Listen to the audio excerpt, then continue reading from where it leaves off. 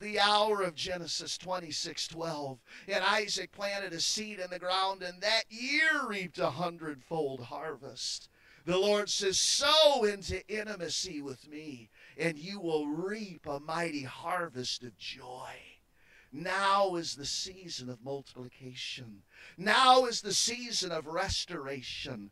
Now is the season of reconciliation. Watch what I'm about to do in your families. Watch what I'm about to do in your marriage. Watch what I'm about to do in your relationships.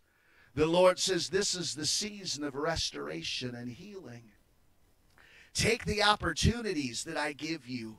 Go through the doors that I open. When I put that person in front of you, forgive and let my healing flow. The Lord says, I'm about to put my people in uncomfortable situations. Be led by my Spirit and watch the oil flow. The Lord says, things happen when you're willing to be uncomfortable. Are you willing to be uncomfortable for me? Today my church wants to be comfortable. She wants to be comforted. She wants my hand of blessing. Where is my bride who will seek my face? Where is my bride who will suffer with me? Where is my bride who will pour out her life like a drink offering for my sake?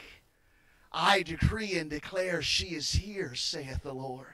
I decree and declare she is here, saith the Lord. My bride become, my bride become, my bride become everything I created you to be.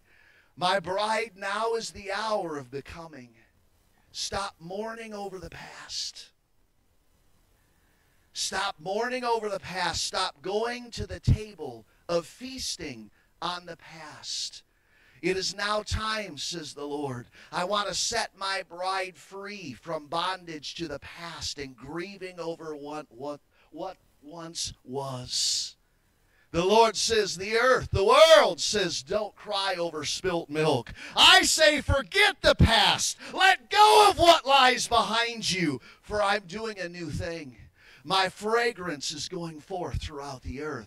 My glory is being poured out. Will you be the fragrance of Christ? Will you be the fragrance of Christ amongst the dying and the lost? Will you release my glory light wherever I send you? Now is not the time to hide. Now is not the time to grieve and mourn over the past. Now is the time to rise up in intimacy and walk as the head and not the tail. Bride become, bride become, bride become everything that I created you to be. Now is the hour to become, says the Lord. Now is the hour to become. My blood has washed away your past, and you're a new creation. This day I break the chains, and I free you from your past, says the Lord. And the Lord says, now is the time to spread the eagle's wings that I've given you. Oh, the Holy Spirit has tried to crimp, or the enemy has tried to crimp them and hold them back, but the Holy Spirit is saying, rise up on the wings of the eagle. The Lord is saying, now is the time to become. Now is the time to become. Now is the time to become everything I created you to be. I am removing the bondages and the blockages, but you must soar in the realm of the Spirit. I am removing the things that are holding you back and keeping you chained down. It is your responsibility to run, the Lord says, and become everything I created you to be. I'm doing my part. Now take me at your word. Take me at my word and become everything that I created you to be. Now is the time. Now is the hour. Now is the day. The Lord says, I'm coming back soon. I'm coming back soon. I'm coming back soon. The Spirit of God is saying, you don't have time to say next year. You don't have time to say 5 years from now. You don't have time to say when I'm 30, 40, 50, 60. The Lord says now is the time. The Lord said, did not at my appointed time the door of the ark close? I'm the God of the appointed time, he says. I open up doors and I close doors. The Lord says things are happening more quickly. When the doors open, you must go through them quickly, led by my Holy Spirit, for soon they will close. Now is the time. Now is the hour. Now is the season, says the Lord. Become everything I created you to be. It's already written in the books of heaven. Become everything I've written about you. Take me at my word. Step out in faith. Believe, and you will see, the Lord says. Now is the time. Now is the hour. Now is the day.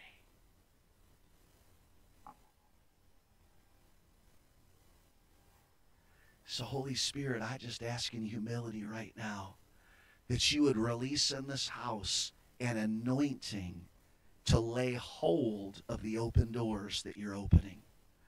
Holy Spirit, I ask for an anointing to go through the open doors. Lord, I ask that you would remove all hesitation from this house. And may we be a people that walk in the spirit of Issachar, that understand the times and the seasons and what we are to do.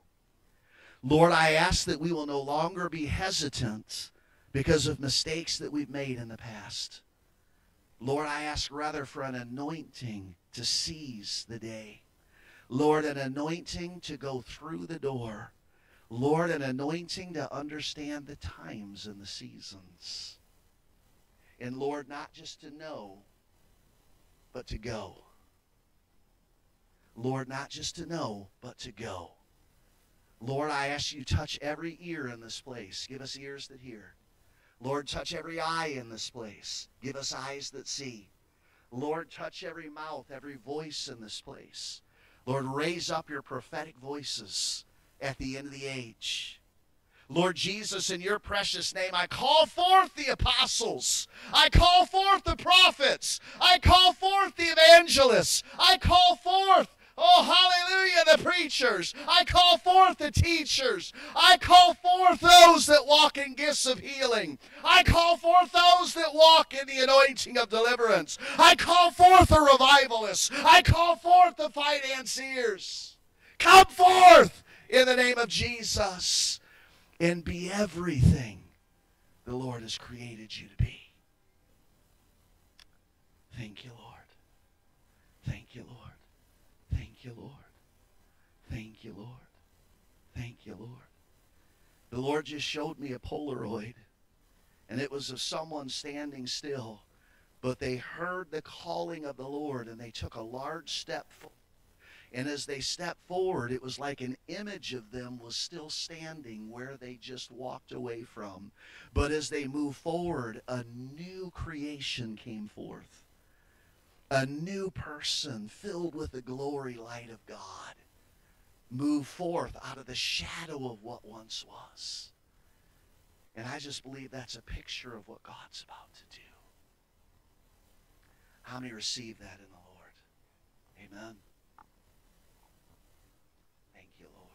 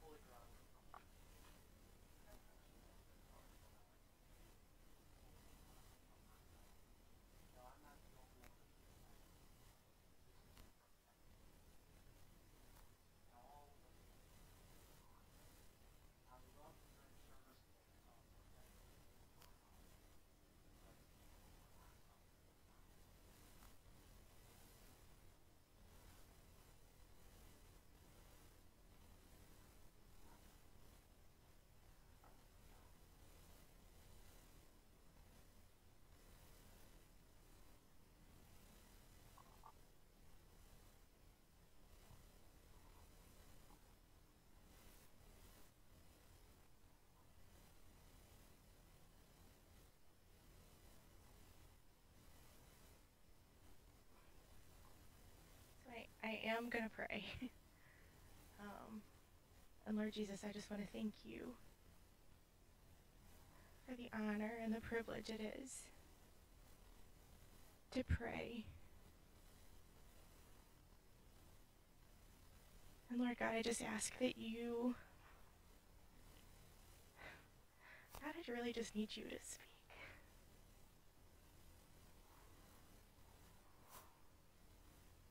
And I really, Lord, just need you to hold this microphone.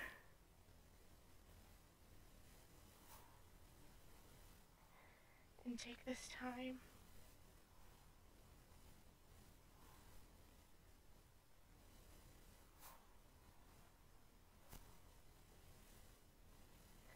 So earlier, or a few minutes ago when that word was being released, I saw a robe, like the back end of it, kind of sweep over the room.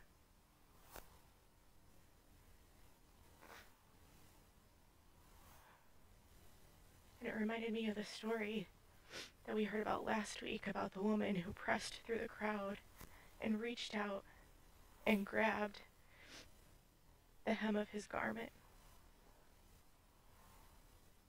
We get a lot of word that's released here as a whole body. And I just get the sense that in this moment, we're being asked as individuals to reach out and grab the hem of his garment. And to receive the word for ourselves.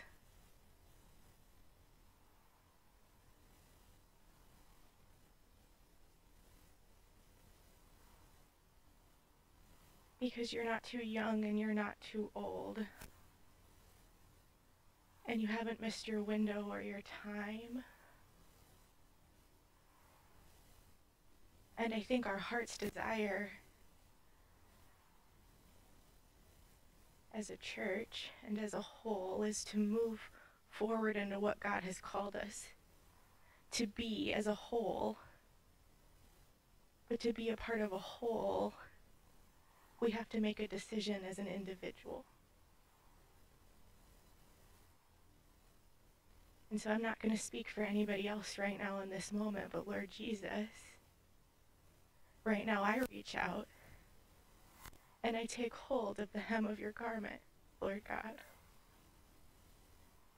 And in faith I receive every promise and every word that you've spoken over me as an individual. And as I come into agreement with you, Lord God,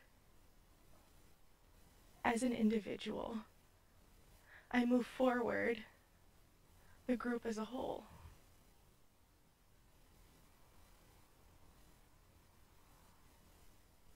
We love you so much, God. I love you so much, Lord. And I give you all honor, all glory, and all praise for what you're doing right now, what you have been doing, and truly, Heavenly Father, just for who you are. Lord God, your presence is so precious to us. You are so precious to us.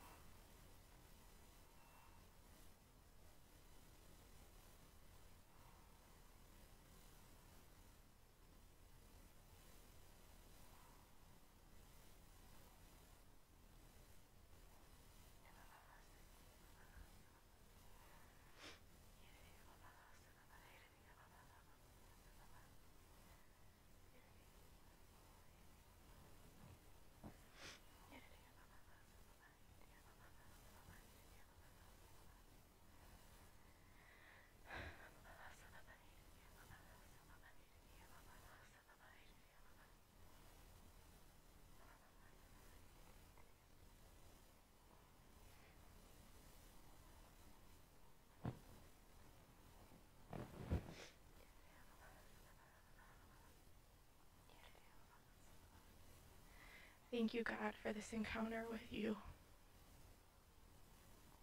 Thank you for yet again coming before us and so graciously offering us an encounter and a moment with you. We love you and we say yes to you, Lord. Prepare our hearts, God. Prepare our minds for the words that you have for us today. And let the words that you've already spoken take root. God, may the message that comes forth this morning, may those seeds fall on good soil and good ground that the enemy can't come by and snatch up and take away. We cover the rest of this time in your blood, Lord Jesus. We love you and we thank you. Amen.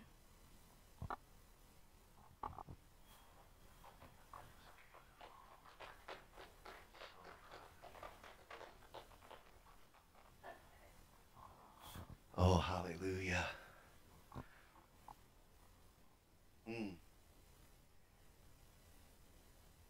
This house is taking a step forward today. How many are hearing this in the Lord? This house is taking a step forward today. So I'd like for everybody to do this. Just stand for a moment. And I know that you may not have a whole lot of room in front of you right now. But what I'm going to ask us to do in a second is, in faith, just take a step forward. Even if you don't have a ton of room and some are coming in the aisle, that's awesome. That works too. Hallelujah. But I believe that we can't just be hearers of the word. We have to be doers also. And wow, God has been speaking so powerfully, prophetically already today. And I was watching the Lord just give people downloads during praise and worship. So Holy Spirit's been speaking all day long. But we want to now take a step of faith in the realm of the Spirit. This is not a physical step as much as it's a supernatural step. And I hear the Lord saying that there's people in this room that are called to ministry. Everyone is called to ministry. We all have the same first ministry, and that's ministry to Jesus. But how many know out of that ministry to our first love, our bridegroom Jesus, comes other ministry that he's called us to? We minister to the Lord, and then we minister to his people. And the Lord, this room has a ministry, and I'm beginning to call people to step forward into deeper intimacy with me, and through that, they're going to come forth immersed in my oil, and they're going to minister to people in my name, and it's going to be a ministry that's going to be an outpouring of the greatest outpouring of Joel chapter 2 the earth has ever seen. The Lord said, we're coming into the time now where I will pour out my Spirit on all flesh. Your sons and daughters will prophesy. Your old men will dream dreams. Your young men will see visions. I will pour out my Spirit on my servants, saith the Lord. And I will give signs in the heavens and in the earth, blood and fire and billows of smoke. And the moon will be turned to blood before the great and terrible coming day of the Lord. And the Lord says, and everyone who calls upon the name of the Lord will be saved. Sam, as you were speaking what you were seeing and as you were praying, I saw you taking a step forward in the realm of the Spirit. And because you took that step forward in the realm of the Spirit, that was a forerunner step that you just took. I saw your prophetic ministry beginning to flow. Now, you've written things down in your prophetic journal. You've shared a few words. But today I saw your prophetic ministry being birthed. And the Lord told me, call her out of her comfort zone and bring her up, because I want to break the jar so the oil can begin to flow. Oh. And the Lord says, all over the sanctuary, just like Mary of Bethany, who burst into the room where I was. And she had to allow something precious to her to be broken so the precious nard could flow. The Lord said, this day I want to break you free from everything that's held you back, so that the oil of the ministry to me and then to my people that I put within you before you were ever born can now come forth. The Lord says, now is the time. The Lord says, now is the time. The Lord says, now is the time. I hear the Lord saying for you guys, I hear the Lord saying, I'm calling you to take a step forward. He says, you even being here today is a step forward. He said, I'm calling you to take a step forward. And the Lord says, if you will take a step forward, he's going to take a step forward. Because the Lord says, I've got a call to ministry on his life.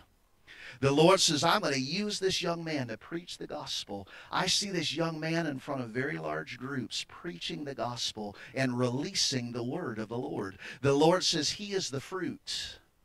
But the Lord says he cannot go where you do not blaze the trail. The Lord says your ceiling will be his floor.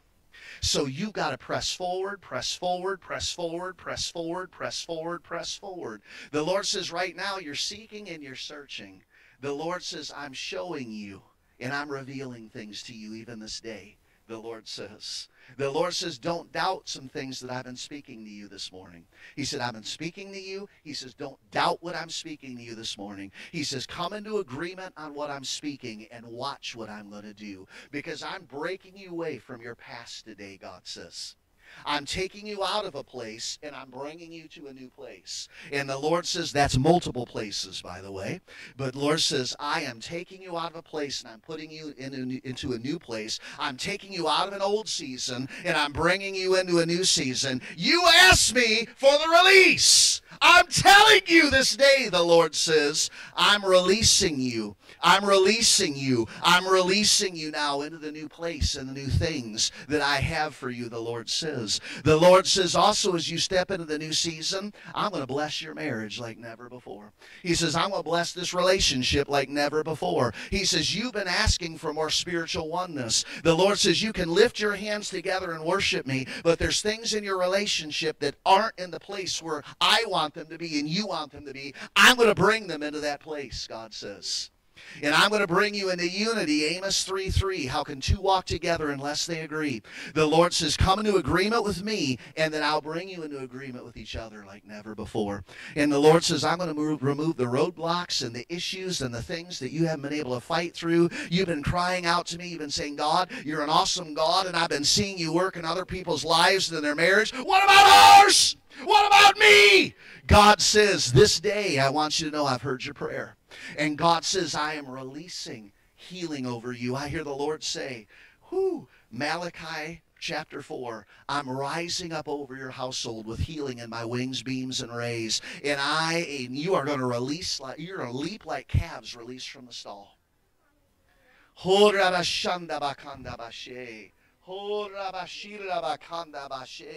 Lord says, this day I release the oil of freedom over you.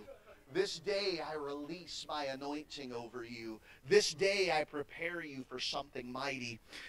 And the Lord says, do not doubt that I put you together.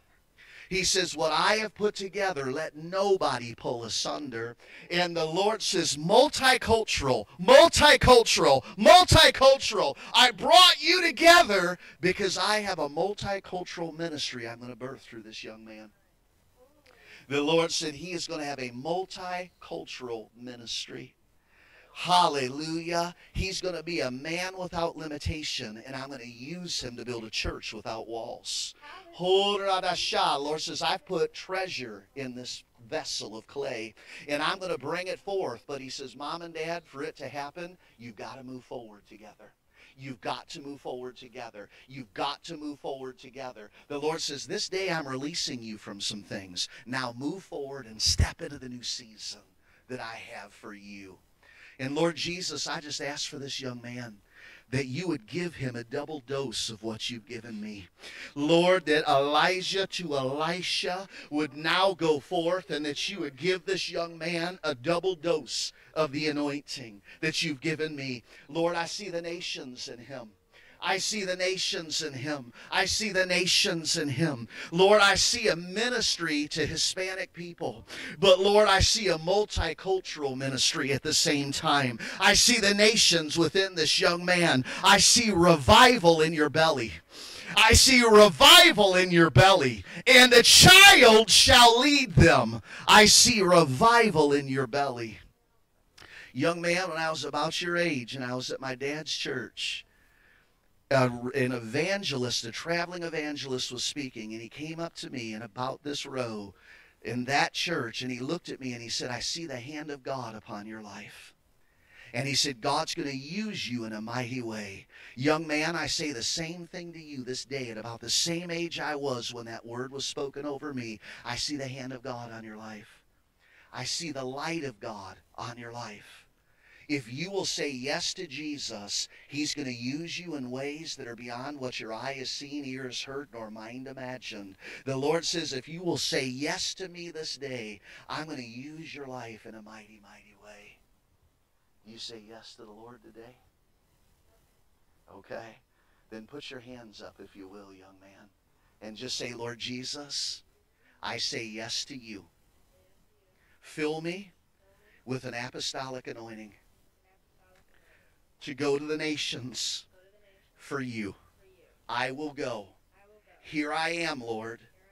Send me and fill me with the Spirit of the Lord, with the Spirit of wisdom, the Spirit of revelation, the Spirit of counsel, the Spirit of might, the Spirit of knowledge, and the Spirit of the fear of the Lord. For it's not by might, nor by power, but by my Spirit, saith the Lord. Now breathe in deep, young man.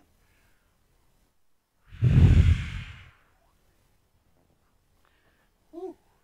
Breathe in deep, go.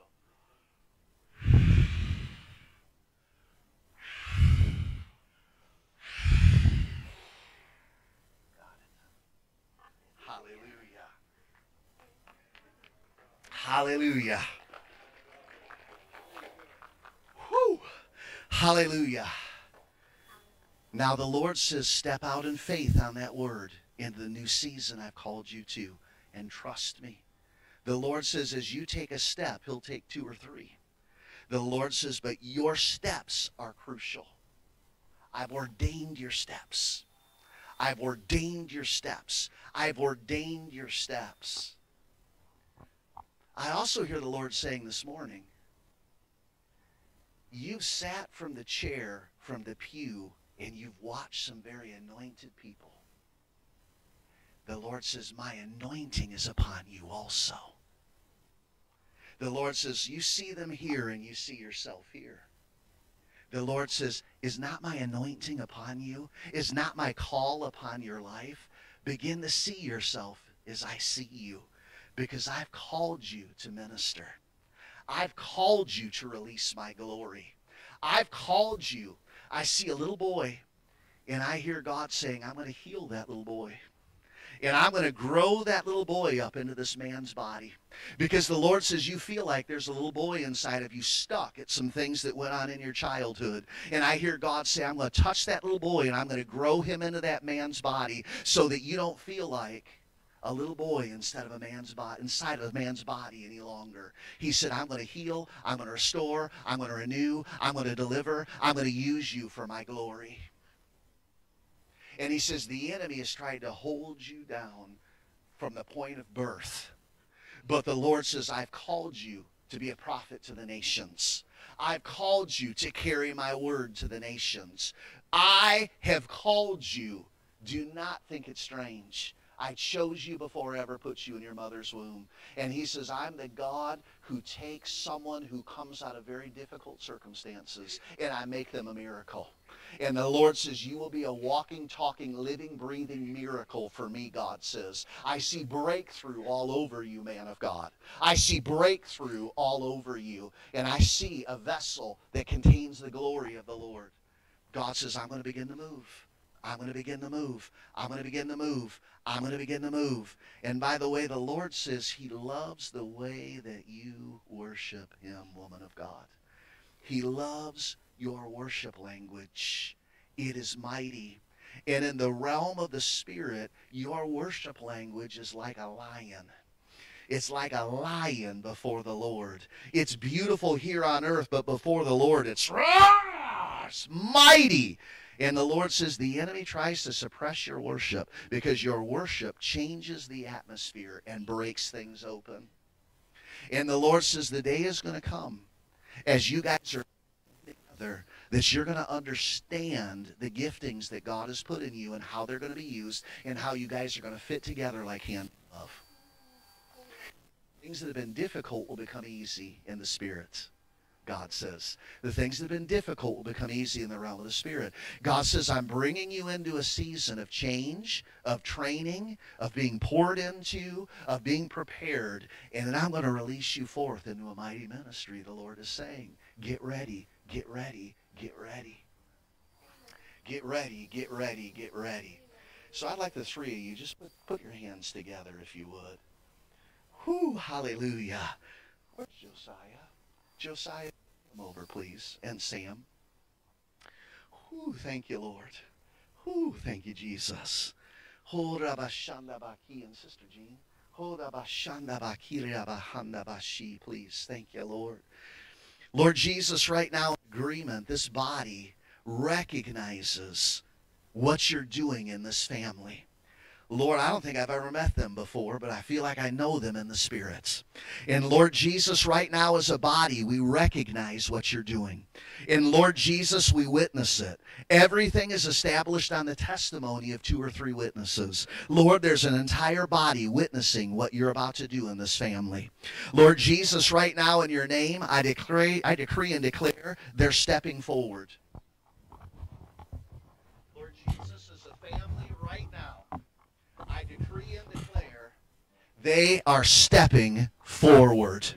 And Lord Jesus, I declare now the old season is behind them and the new season is all around them and in front of them. Lord Jesus, right now I bless this marriage. Lord Jesus, I come against every word curse that's been spoken against this marriage. Lord, you're saying it hasn't been understood. It's been criticized, even within the family. Lord, all kinds of things have happened. I hear the Lord saying, man of God, that as you guys begin to move in what God has for you, your families really understand, but then they're going to understand. Your family's not going to understand, but then they're going to understand. So, Lord Jesus, now as a body, we stand in for these 3, and we break every word curse that's been spoken against this marriage. Break in the name of Jesus. And Lord Jesus, right now, we free this marriage to flourish. Lord Jesus, bring them from a restricted place to a spacious place. Lord, bring them out of hindrance and into joy. And Lord, I ask that you will release them to fully engage and enjoy this marriage the way that you meant it to be, Lord. And Lord, you are saying this marriage is multicultural because it's a reflection of the ministry that's going to come forth out of this family. Lord Jesus, I ask right now that you would take all limitation off this couple.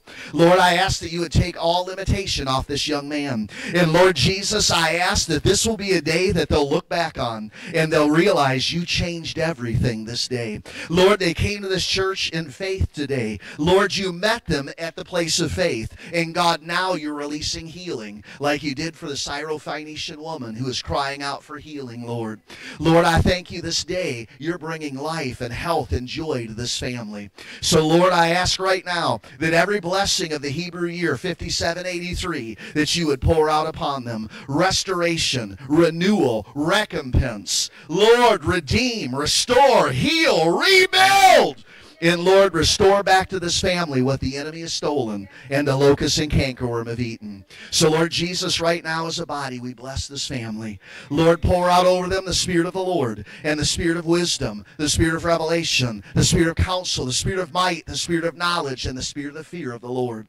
For the fear of the Lord is the beginning of wisdom and knowledge of the Holy One understanding. In Jesus' name, amen.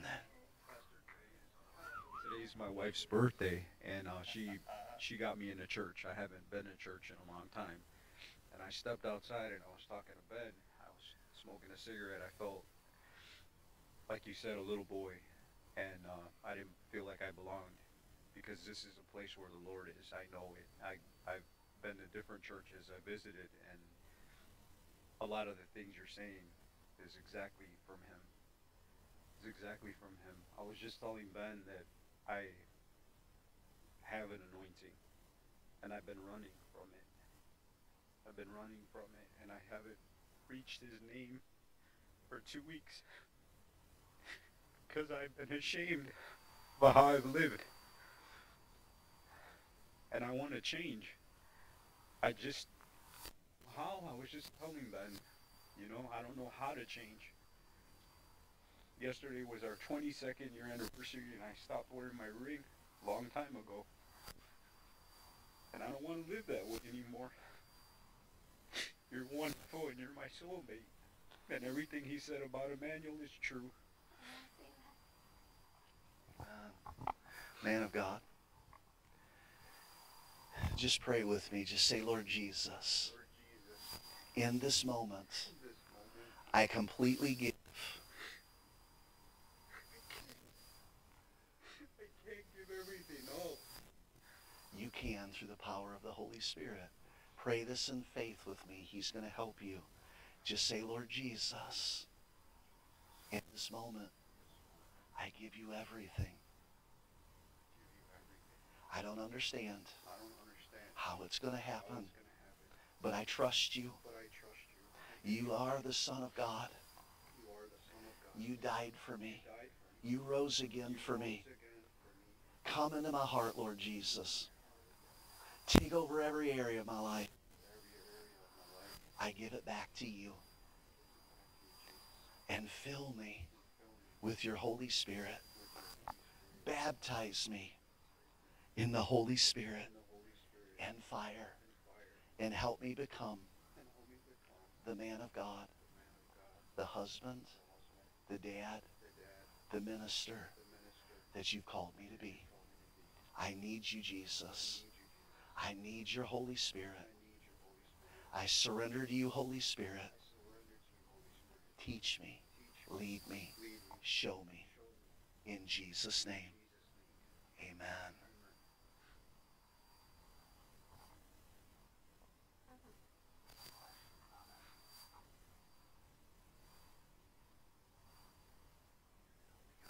Any way you need.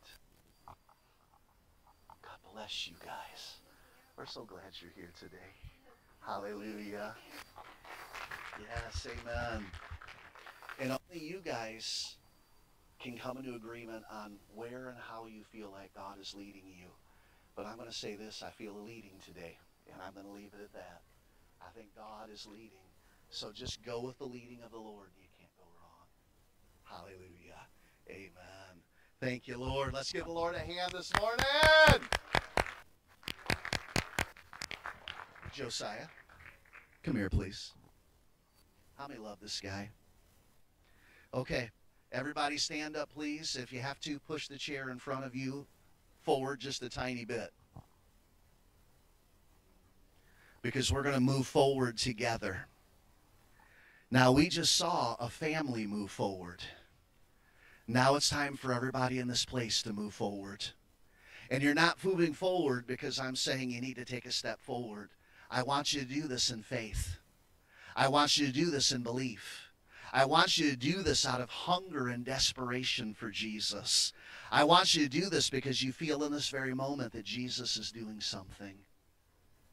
Anybody feel that Jesus is doing something in this moment? So in faith, we're going to meet him there. Okay. Holly, would you come up, please? How many love my amazing wife? Hallelujah. Thank you, Lord. Thank you. Hallelujah. So guys, on the step 3, we're going to take a step forward. It's a physical step, but the Lord says it's a supernatural step, more than it is physical. So Lord Jesus, you said today it's time to move forward. You said today it's time to take steps of faith. You said it's time today to come out of the old season and into the new. So now at a step of faith in the natural realm, may a large leap of faith be taken by us, Lord, as a body, individuals, families, Lord Jesus, your people in the invisible realm. So now we step forward. 1, 2, 3, step! Hallelujah!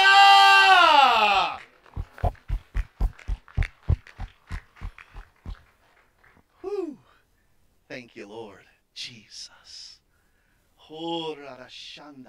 Jesus. Jesus. Jesus. Jesus. Hey! Jesus. Jesus. You may be seated. Thank you, Lord. Brother Jim, if you want to prepare yourself. I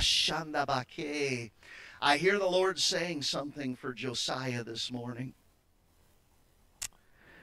Josiah, I hear the Lord saying to you today, I'm putting things in place. Step into them. I hear the Lord say, I'm setting things in motion. Go with me. I hear the Lord say, Josiah, do not be afraid. Don't be discouraged. Don't be dismayed. I am with you, says the Lord. I am with you. The Lord says, I ordain this to be a season of intimacy. I ordain this to be a season of moving forward. I ordain this not as a season of wandering or wondering, but a season of seeking and pursuing. And the Lord says, step forward in me today and watch what I'm going to do. The Lord showed me something that he wouldn't let me release about 20 minutes ago. And it was this, Josiah, when Sam was up here prophesying and when Sam was up here praying, I saw the two of you ministering together. I saw you ministering in the word and in power, and I saw her ministering in the prophetic. And I saw you guys as a couple put together by God. I saw the beginnings of the flow of your ministry. Now, I'm going to give you guys more opportunities in this house as the Holy Spirit leads. Step into what God is doing. Step into what God is doing. Josiah, the Lord says to you today, stop looking at yourself through the past. Stop looking at yourself through the lens of the things that have happened. Behold, I'm doing a new thing. Forget about the past. Let go of what lies behind. Are you not my anointed? Are you not called by me? Do I not desire to use you to touch the lives of thousands upon thousands upon thousands? Josiah, the Lord is saying, now is the time. Step in. Step in. Step in. Now, church, I'm going to be asking this young man to start spending time in the pulpit in this house. How many are in agreement with that? Because he's a young pastor that's being raised up in this house. But he's going to go beyond the pastoral anointing. This is an apostolic house. He's beginning to walk in the realm of the apostolic. He's stepping out in preaching as part of a reflection of that.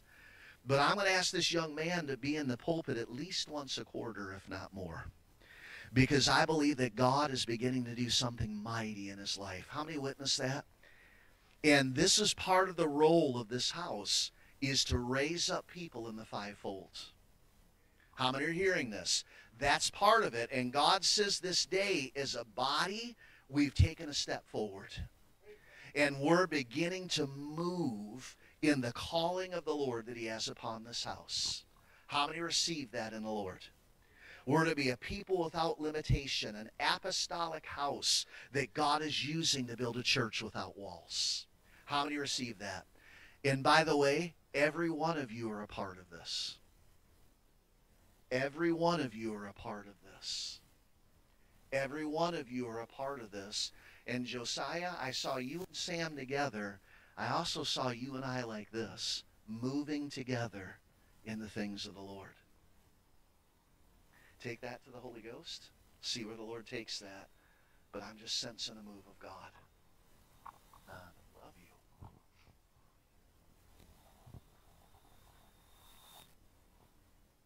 Woo.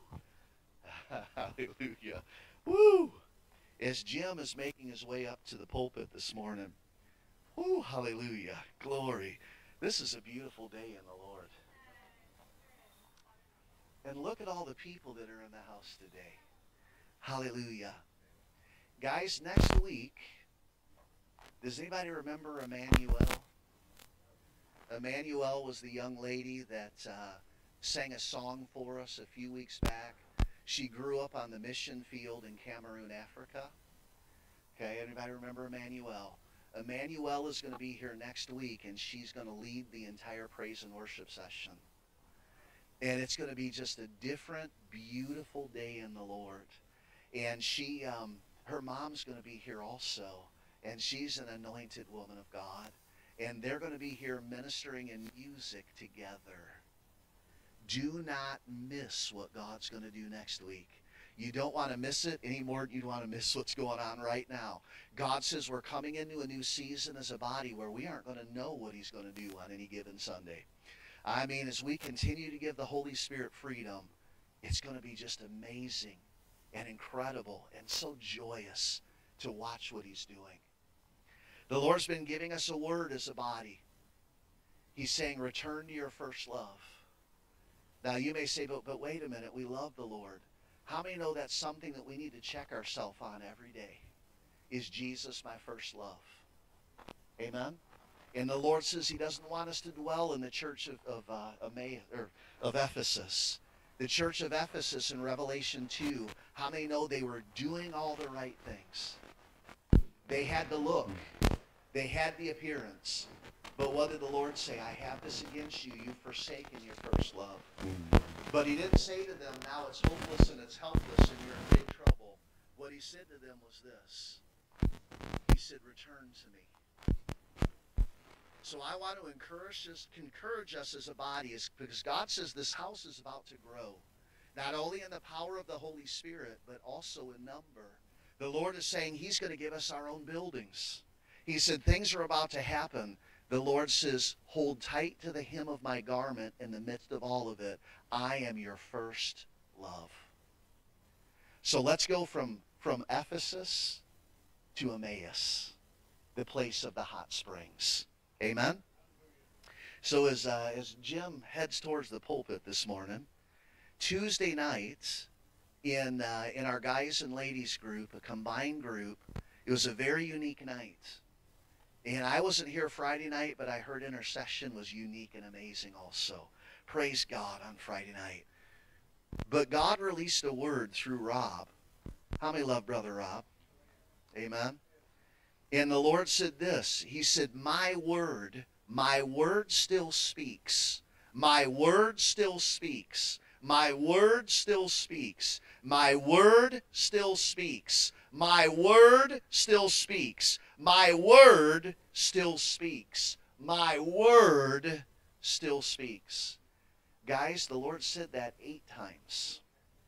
And how many know that 8 is the Hebrew number of new beginnings? And the Lord was saying to this body, simply yet profoundly, my word still speaks. Amen? Amen. So I just want to honor the Lord by reading that word. I want to encourage everybody, keep a prophetic notebook with you and a pen. And the things that God speaks to you, write them down. That honors the Lord. But also review them and remind him in prayer that you remember the words he's spoken. Amen? Amen. Well, we have a very unique man of God in the pulpit today. I would downright say peculiar. How many know the word says we're a peculiar people? Amen. And this is my brother. How many love this guy? Hallelujah. Big Jim. We love you, man. And I don't know how much you know this man, but let me kind of let you know real quick who he is. He's a man who ministers on the streets. And he goes down to the streets of Rockford, and he's got a little sound system and a microphone, and he preaches the gospel. And he ministers to people downtown. Now, by the way, he goes down to the city market, the farmer's market that goes on Fridays. And he ministers down there like 3 in the afternoon to 7.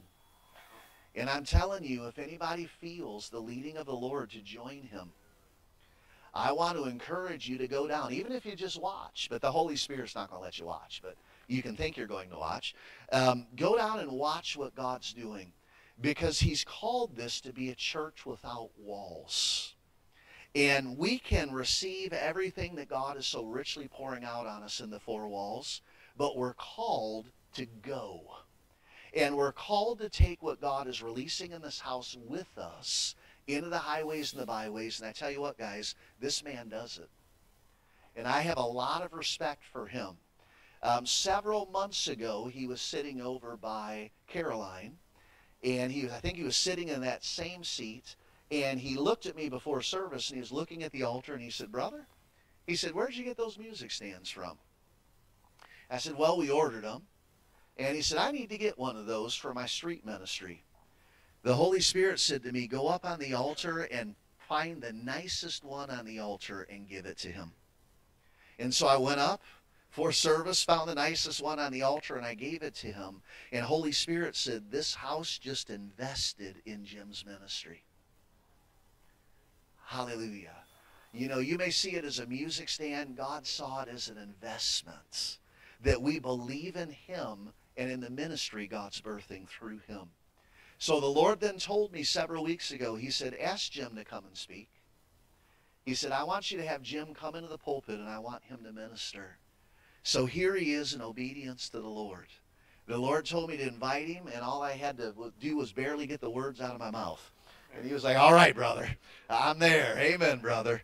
So we're just going to enjoy the word that God is going to speak through him today. How many are ready to continue to receive? Because God's been speaking all morning long. Amen. So let's just put a hand towards Brother Jim. Lord Jesus, we ask right now that you would pour out your power, your presence, your anointing upon this man. Lord, I believe that he being in this pulpit today is the beginning of something that you're doing in his life, God. It's the beginning of you opening up doors for him to speak in churches.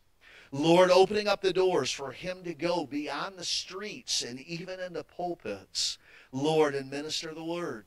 Lord, a lot of men go from the pulpit to the streets. Lord, he's been ministering in the streets. Now you've put him in the pulpit. Lord, you said in the book of Matthew, the last will be first and the first will be last. So, Holy Spirit, we ask now that as he speaks, may you speak through him. But we also ask as a church, Holy Spirit, that you would bring this man into new dimensions of ministry. We ask, Holy Spirit, that even as now he attends an apostolic house, we ask, Holy Spirit, that you would pour out the apostolic anointing over him. Hey, hey, hey! Lord, pour out your apostolic anointing over his life, Lord. And Lord, even on the streets, may this man begin to move in realms and flows and reflections of the apostolic like he's never moved in before. I speak the apostolic mantle of Jesus over you right now, brother. A double dose of what God has given me in Jesus' name. Hallelujah. Holy Spirit, I ask now as he moves his lips, your voice come forth from him. And Holy Spirit, we receive the word that you're speaking through our brother today. In the precious name of Jesus, we pray through the power of the Holy Spirit.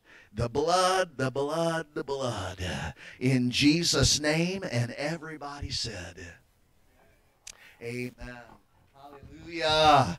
Big Jim, welcome to the pulpit, brother. We're excited.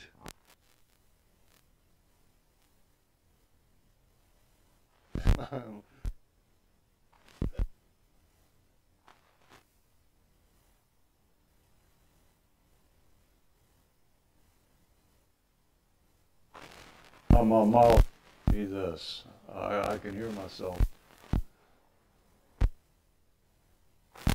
Nate.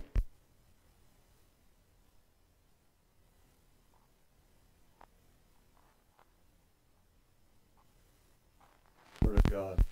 Excuse me.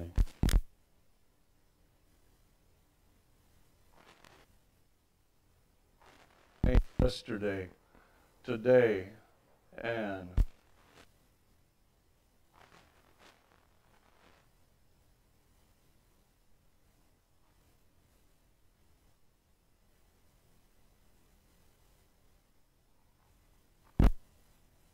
I can tell you, Holy Ghost is moving in this place today, and I believe He is.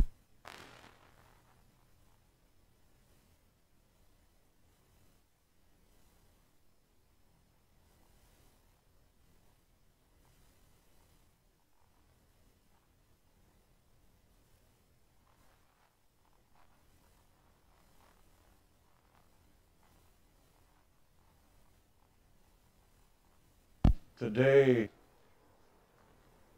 oh my goodness. Can I pray in tongues just for a little bit? Yes, brother. I'm getting drunk in the Holy Ghost.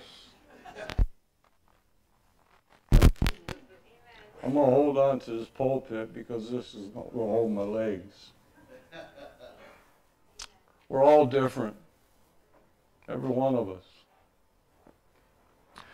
During praise and worship, I really believe the Lord spoke to my heart that today in this house, if you haven't been filled, baptized by the Holy Ghost, today is the day. He wants to baptize every one of his children in the Holy Ghost. But we seek the baptizer, and his name is Jesus, to baptize.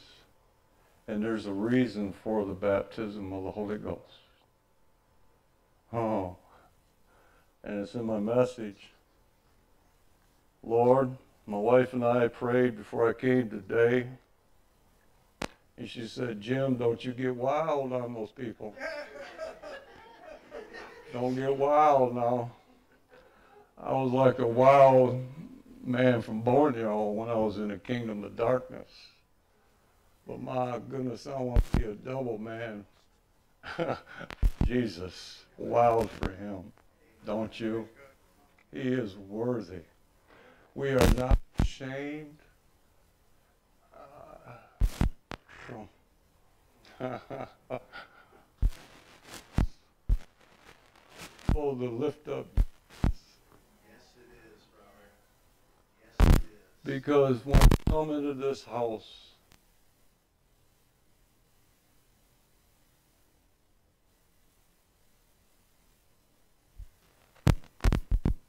there's many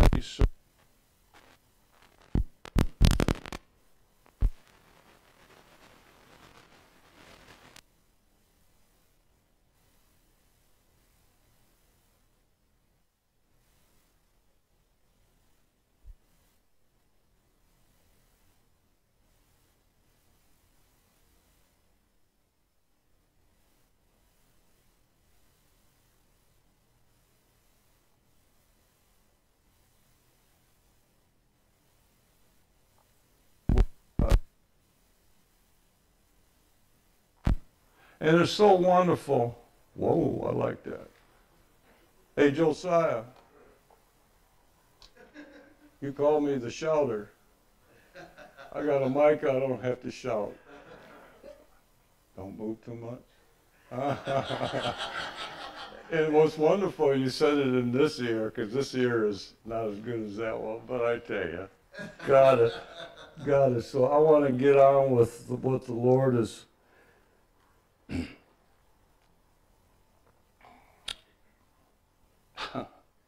There's so much to say. So much I want to say. But I want to say what he wants me to say. Because that's what counts.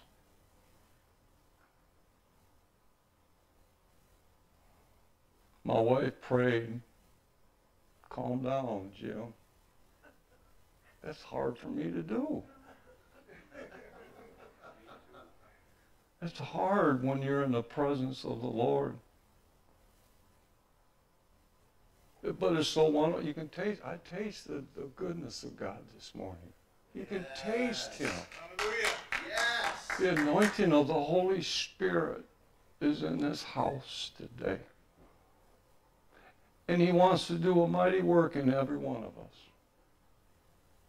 But the thing I found out in my life with the Lord from the beginning, we have to yield for him to move and want. When we hunger and thirst after righteousness, we will be filled. Yes. And he wants to fill us.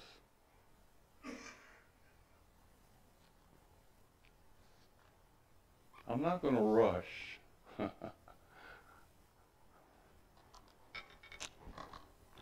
Heavenly Father, we just praise you today. Yes. We thank you, Heavenly Father, for your amazing grace, Yes. who loves everybody. Yes. Because you are loved, the Bible says, Father. And your children knows your love. Because you first loved us, and now we're loving you. Father, you are mighty. You said in your word, Malachi 3:6, that you change not. In Hebrews 13:8 is that Jesus Christ is the same yesterday, today, and forever. Father, I'm faithful by saying that because I made a promise to you in 1990s when I was preaching in the church. The Holy Spirit spoke to my heart,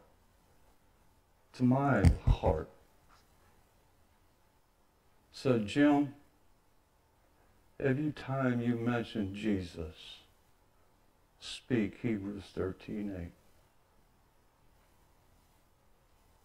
If he did it once, he'll do it again. If he healed you once, he'll heal you again. If he protected you for something, he'll protect you again. Because he changes not. He's a loving God, a merciful God, and a forgiving God. That's our daddy that loves his children so much. Father, bless your word to our hearts. For the interest of your word brings light and understanding to the simple.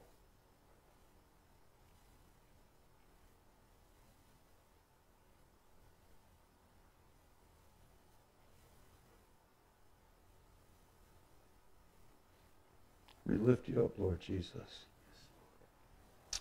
in your mighty name. And I prayed before I got, please don't get drunk in the Holy Ghost. And I love getting drunk in the Holy Ghost. I love it. I used to be a drunken alcoholic and I almost died. My liver was gone. Ended up in the hospital in 1983.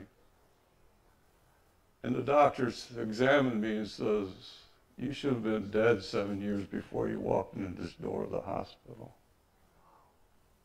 And I wasn't going to plan on saying, we all have the testimony. And I like Mark chapter 5, that's one of my message, is that demonic man ended up being headbent. He got delivered by the Master Jesus. You and I been delivered by the Master Jesus. We've been saved. And he changes not. I usually don't wear a hat in church. I'm 72 years old in my life. And I was taught don't wear hats in church. That's me now. I'm just speaking. But this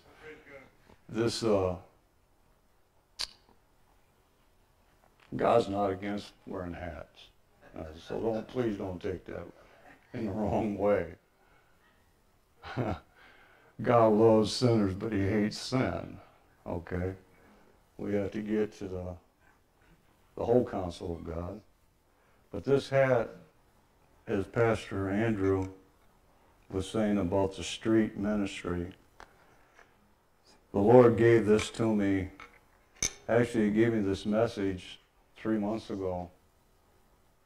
And it's amazing how God orchestrated, have been in the last 3 or 4 weeks, or 2 months really, of things that's being spoken. It's in my message that he gave. So I know I've been listening and I'm not boasting. God wants all his children to hear his voice. Yes. For God is no respecter of person, of age. And we can hear his voice. We're his sheep. My sheep hears my voice, Jesus said. And when you hear his voice, oh, you want to dance. You want to be obedient to what he has to say.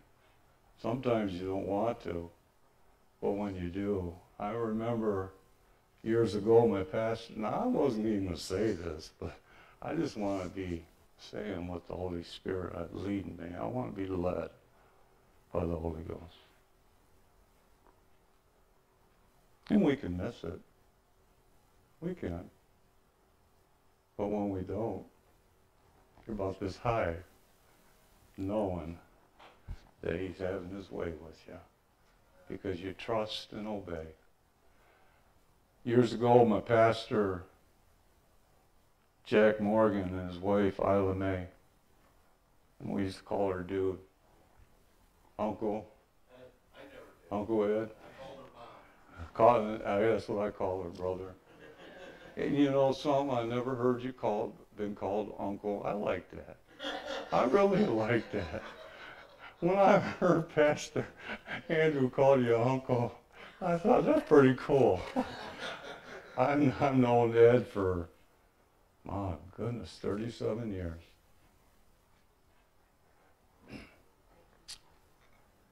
I don't want to talk about me. I want to talk about what the Lord. On the street, the reason I wore this hat, my wife also prayed, don't be scatterbrained when you're up here. But after 37 years walking with the Lord, you got a lot you want to say. I've seen a lot. Just right here in Rockford, Illinois. I can stand here until tomorrow. You can listen of miracles I've seen when Jesus healed and delivered and raised the dead right in Rockford, Illinois. We're serving a mighty God, a loving God, a big God that changes not. He's the same yesterday, today, and forever. I've seen this as praise and worship. I spoke one thing. If you haven't been filled with the Holy Ghost, have a want to. Seek him. You don't need somebody to lay hands on you. You can get in your car and all of a sudden you get filled with the Holy Ghost. But being filled with the Holy Ghost, you'd be praying in tongues. It's the spiritual language directly to the Heavenly Father. I just want to encourage you to study on why speaking in tongues. It's for many reasons. But the baptism of the Holy, I'm getting ahead of myself. I just want to flow with the Holy Ghost. The baptism of the Holy Ghost is power to be a witness unto Jesus in your Jerusalem, Judea, and in all the most part in Samaria. It's a reason to be filled with the Holy Ghost and be baptized. Go into the upper room. Just don't stay in there. You got to come out of there. That's Acts chapter 1, verse 9 through 11. Study that. I heard a man preach about that. A lot of people has a hard time getting people into the upper room. But a lot of people that gets up there don't want to come out of the upper room. There's a world out there that Jesus wants to move through his body. Now I'm getting ahead of my message here. Whew. Excuse me. I'm 71 years old. 72. I love that, brother. I tell you what, on the right side is the kingdom of light. We're talking about Jesus, okay?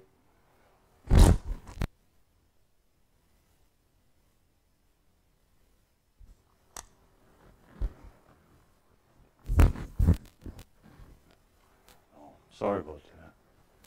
My wife said don't act crazy now. I'm not Italian, I'm Swedish. And I talk with my hands. Sam, you're Italian. No, I'm being nice. Hey, do you cook lasagna? All right. You know what I'm asking? So lasagnas. No, I grew up with my Aunt Cecilian from Sicily. I want to get back to Jesus here. The light, the kingdom of light, the love of God in Christ Jesus. The kingdom of darkness is terrible, is ugly. For Jesus said,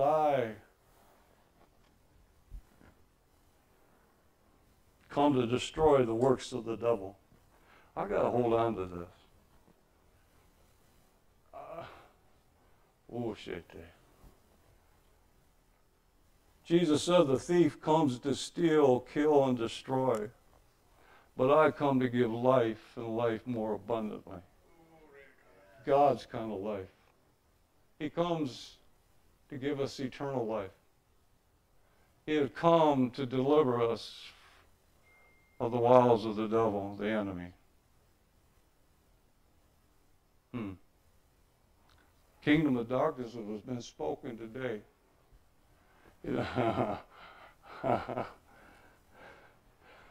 All right, we all got a past. We all have a testimony. A testimony to be used which gives him the glory.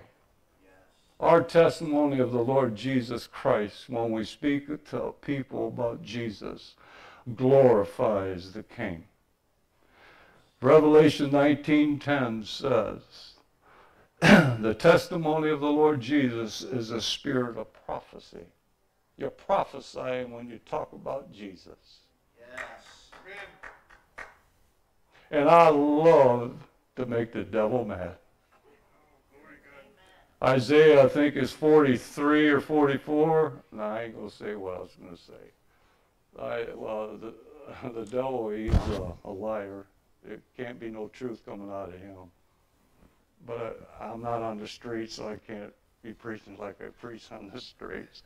No, I don't preach sin. No, I just, it's different. It's to the lost.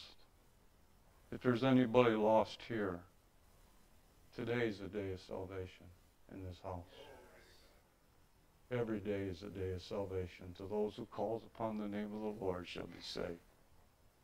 There's no other name given from heaven to this earth whereby man must be saved. It's a commandment of God Almighty that man, woman, child must be saved. Now, I ain't even opened up my notes yet. But young man, how old are you? 10. I got to give a testimony, which I was going to give. So I'm doing according to what the Lord told me to do. And it was perfect timing today for this testimony for you to hear. When I was 16 years old, I wasn't going to give my testimony like I'm doing now. But I just want to flow.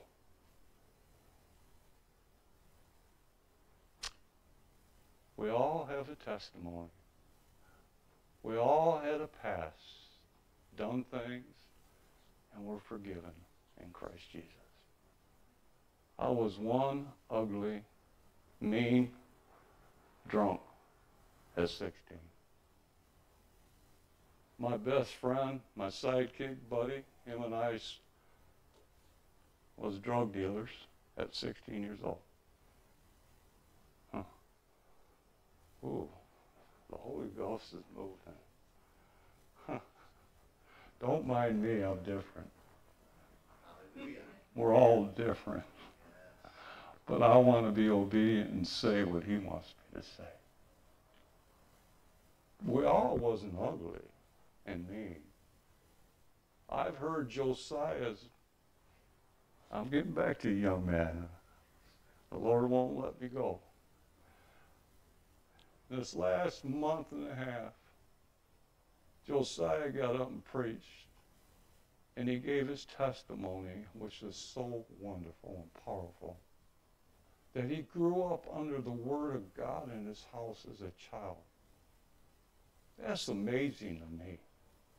That's totally different than what I grew up in. See, we're all grew up different in our life. In life. And to me, that was amazing testimony, brother. And then Emmanuel, the girl that's going to be here, or the lady, our sister, oh, shit, I'm getting drunk. Testimonies sets me on fire because it glorifies our Jesus, our Lord and our Savior. In my message, we need to hear more testimonies in the world. Look what the Lord has done for me. He'll do for you. And then the pastor said to her before she got up, give your testimony. And I'm back there, wow. I've had this message before y'all came and gave your testimony and your message. So that's how the Holy Spirit operates. It builds and builds. It's like you're saying. It builds and builds and builds. Because he's got a work to do in every one of our lives. And she gave her testimony. She grew up as a child under the Word of God in her home.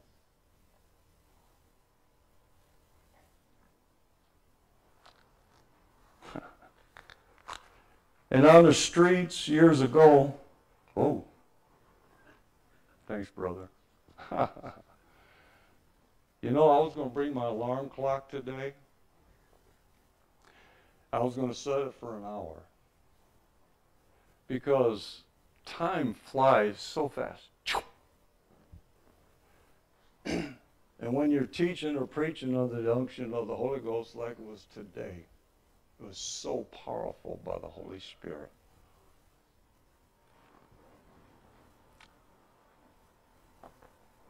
Out on the street, 7 hours. But it's the Holy Spirit that gives you the strength. Just think of Jesus. Gene, I never forget about you. He said, the Holy Spirit moving. Your testimony last week was so powerful to me. Josiah's, Emmanuel, yours. And you know what my message is about? Testimony. Your testimony. Every one of our testimonies is important to be used for the kingdom of God. God can use, if he can use me, he can use anybody. If he can use what I used to be, what he has taken me out of, he can use me. It's not about us. It's him. It's all about him. But we're his body on this earth. Some are feet, hands, mouth, eyes, to be used for his glory, to touch people's lives. Somebody's came to us and shared Jesus with us somewhere in our life. And that's a seed that never returns void. They've got to accomplish what he has set it out to do, to save us. Every one of us. Because God's not willing that any should perish. So that encouraged me, Jean, my sister, that I know I was right on track, and I ain't even opened up my book, my notes yet. Because I'm saying this to lift him up. When I was 16 years old, hallelujah. Am I moving too much, brother? When I was 16 years old, I was in the world. I want to jump down to this. When I was 9 years old, I quit going to church. I was confirmed, baptized in a Methodist church over on West State and Hinckley Street in 1950s. And I brought Uncle Ed. We had a talk a little while ago. Uncle Ed was at the church where I got born again, August 17, 1986. He was there in 1983. So he was there when I got saved. And Chuck Spurgeon was an evangelist from Oklahoma. When my wife and I, my wife's name's Linda, I don't have time to tell the whole, there's so much to say of how God saved me.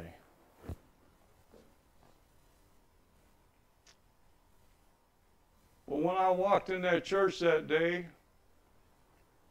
Chuck Spurgeon, evangelist, he might have been a prophet, I don't know.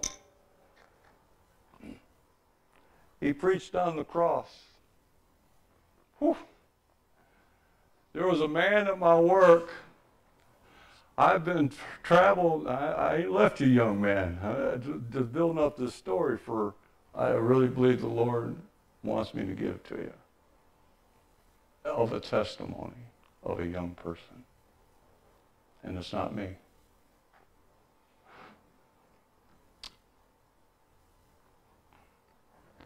I traveled from Rockford to California, lived there twice growing up because my oldest sister seen me going towards prison. So she reached out to try to save my life somewhat. A one-way ticket. Well, that didn't work. But from there to California, I've had people, wherever I went and stopped, handing out tracts. Tell me about the love of Jesus. Jesus loves you, young man. And I can't say what I say, and I don't want to hear it. And the reason why I didn't want to hear it, Ed, I looked up, I wrote down my testimonies years ago of my life, what was happening in my life, what things happened. And something stood out in me. Because Ed, remember I said that Chuck Spurgeon, when he preached, that I gave my life that day because of the message of the cross? The Holy Ghost spoke to me after I talked to you, and he said, no, that ain't the way it happened. I said, yes, sir, tell me. I want to know the truth, how it happened. I want to get online of the truth. He says, you was being wooed to go to that church with your wife as the Holy Spirit was wooing you to Jesus, because there was a man at my work that I seen how he was a witness. He never preached, never told me about Jesus, but I'm working on a machine looking at, and I knew he was a Christian, and I've heard other workers in the factory say, don't do it, he's a Jesus freak, he's crazy, don't even talk to him. And I'm thinking to myself, he ain't done nothing wrong to nobody. He's only loving everybody. And I see Jesus in him. I didn't understand it at that moment. A man that was so forgiving. So there's something different about him. I want what he's got. I've had Baptists, I'm going to reach out here, brother. I've had Baptists, and I ain't talking bad about denominations. A Baptist brother at work stuck his finger and hit me around my nose. You're going to hell, boy, if you don't change. And my fist went, I was going to knock him out. That ain't how you witness to somebody. But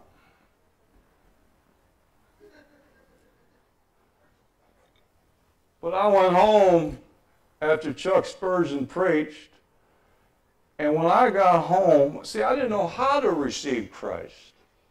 I didn't know nothing about the Word of God, but I was being wooed listening, especially the cross and his love of what he did for me and us.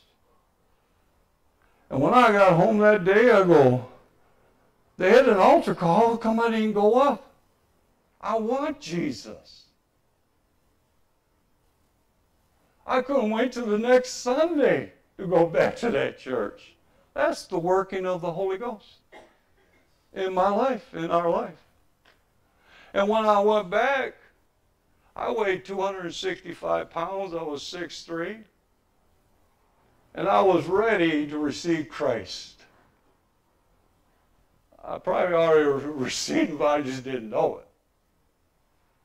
My heart was ready, wanting Jesus, this old wretched sinner. I can understand what Apostle Paul said in 1 Timothy, that he saved a wretched sinner like me. I can kind of feel in that class of the things I've been through and what I've done. and God still loves everybody.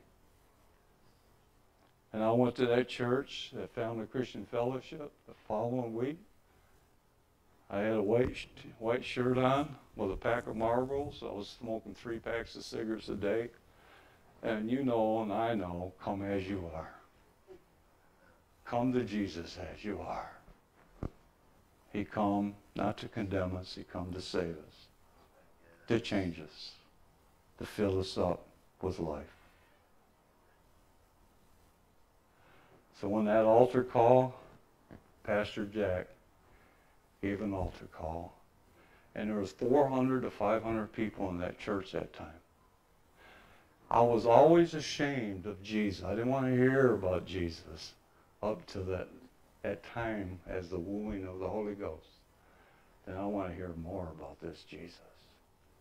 But that day was my day of salvation. When he asked at the pulpit if there's anybody that's never received Christ, Jesus, as your Lord and Savior, the lover of your soul, he died for you. You know the message. He didn't stay dead. He's risen. He's alive, seated at the right hand of God. If you're ready to receive Christ, raise up your hand. My hand hit the ceiling, and I'm only 6'3". I ran down that aisle to receive my Savior, the life changer. The only Savior and life changer that this world's got is Jesus Christ.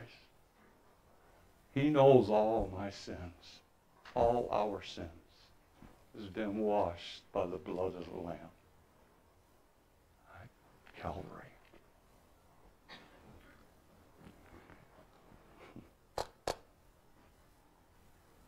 I'm getting excited now. I'm getting excited. It's Jesus. Yes. The cross. At the cross.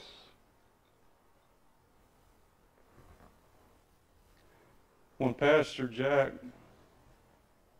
I didn't know how to pray. I didn't know how to ask Jesus to save me. I wasn't raised in church. I didn't know the way to do it. But all I do was wanting him. And Pastor Jack says, and he was pretty short, tall. No, I'm tall, 6'3". He's about like this. He says, young man, remember this, Ed? You was there that day. Pastor Jack says, let's receive Christ. You need. And he led me in prayer.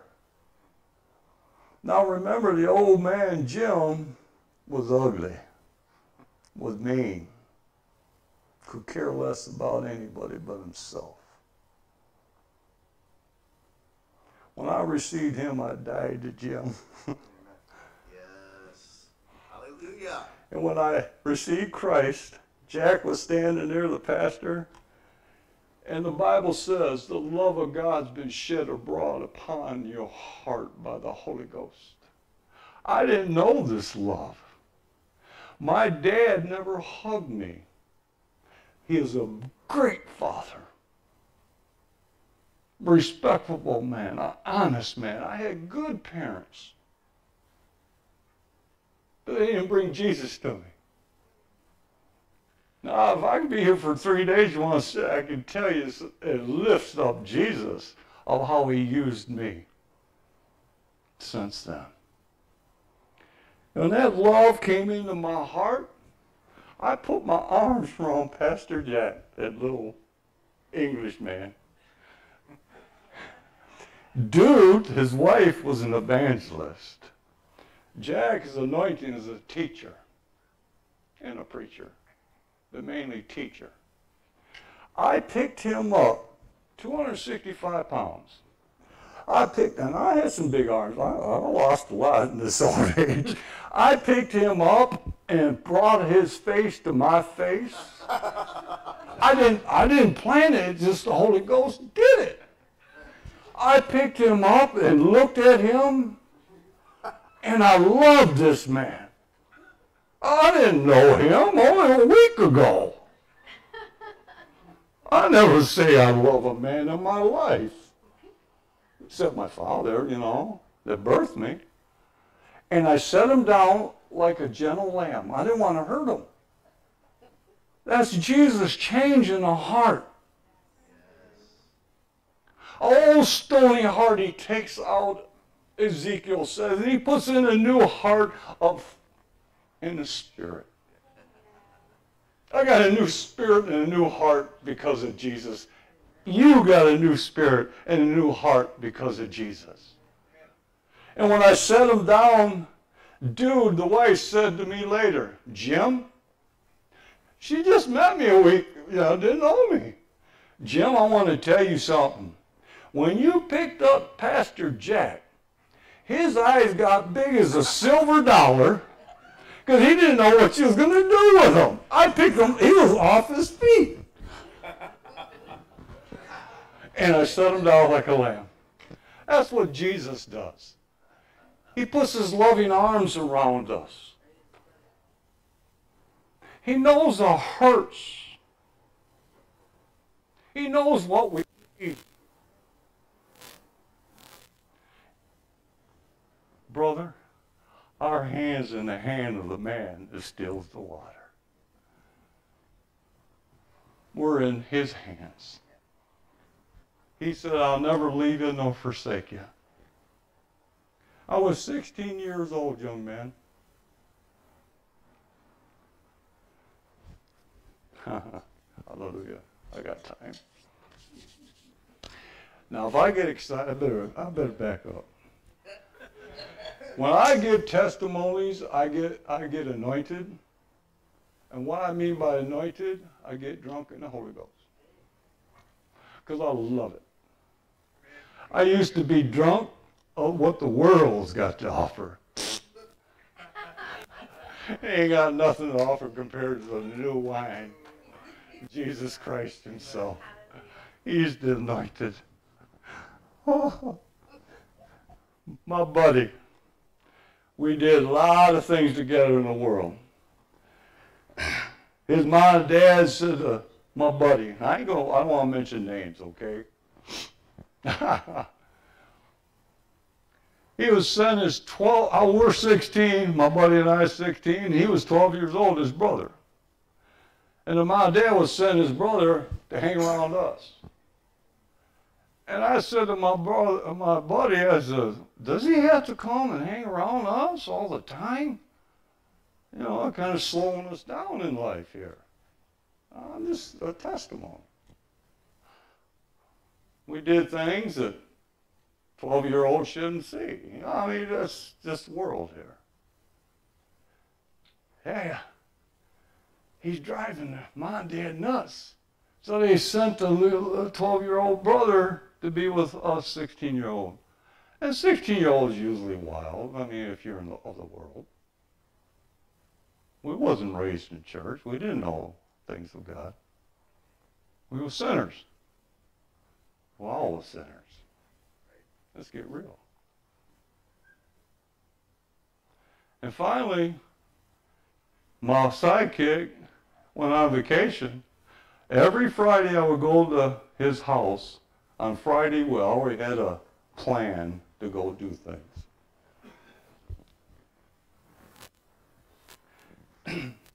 I was 16, and his younger brother, I can say his name because I talked to him last week. He's 68 years old now. And this testimony glorifies the King. When the Lord changes your life and you live for him, your life is so good.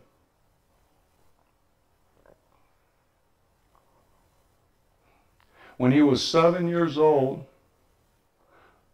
Gilly is his name, the 12-year-old, Gilly. And his brother's Morris. I asked for permission. He said, yeah, use my name.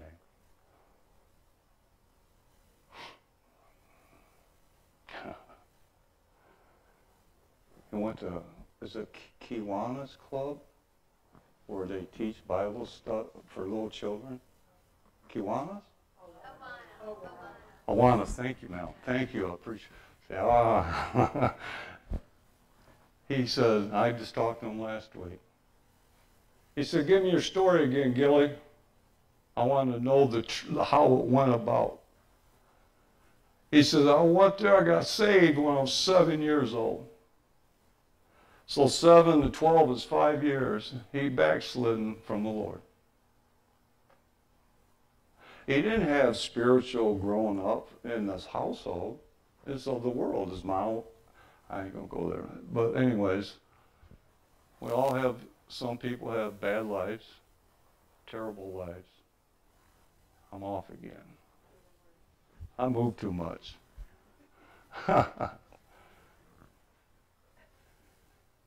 But his brother Morris went on vacation,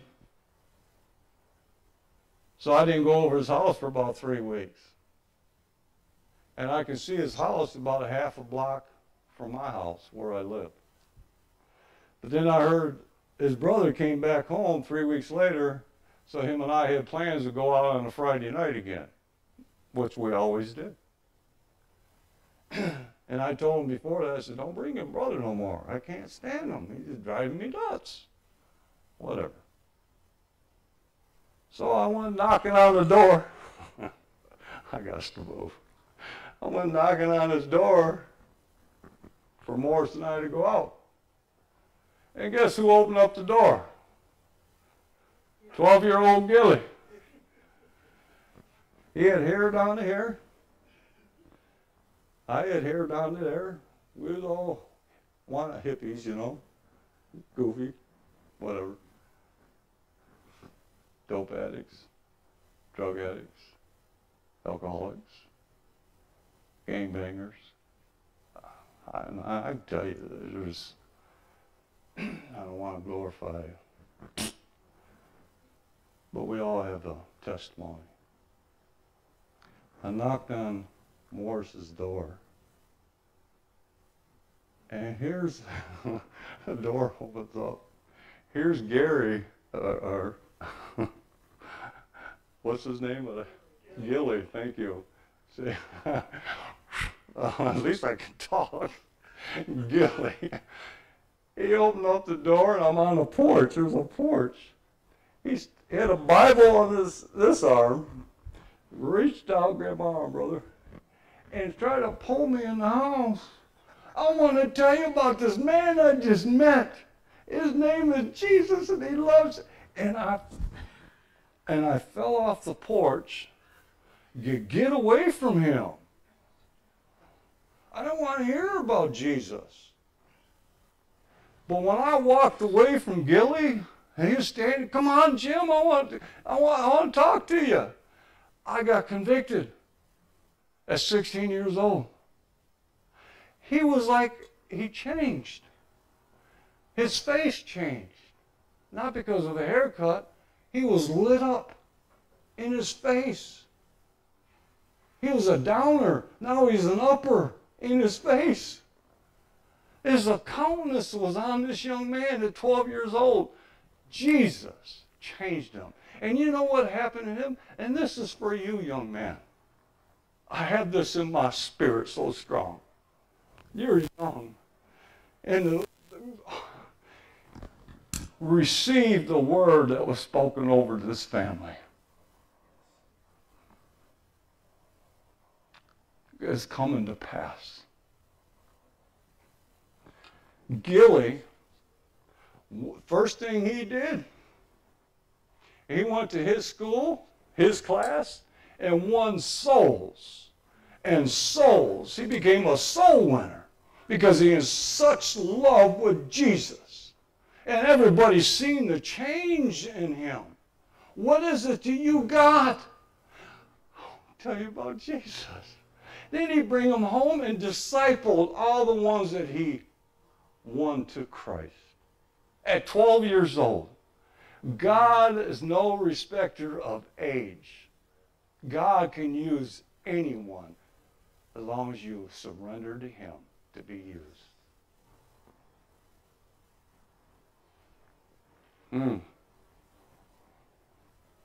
But I never went back. I didn't want to hear about Jesus. I was going towards prison. I loved my sin at that time. Huh. But I had a grandmother. I ain't even opened up my notes yet.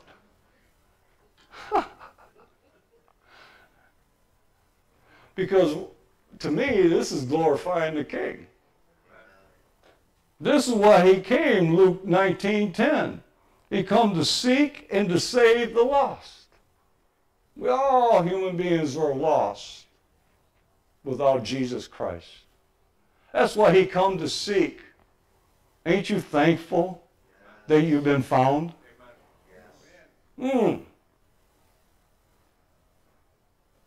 So God can use you at your age. I believe as pastor by the Holy Ghost praying over this family, you're going to hear his voice. My children hears my voice. But it's by faith and a hunger and desire to hear it. You have to hunger and desire the things of God. Because Zig Ziglar said once, there's three kinds of people in the world. One is they make things happen. And the other kind is they watch things happen. And the third kind is, what happened? And it's how true it is. Daniel says in the book of Daniel, they who know their God will do exploits. Not by watching, they go out doing. They're being led by the Holy Ghost. I want to be led of the Holy Ghost.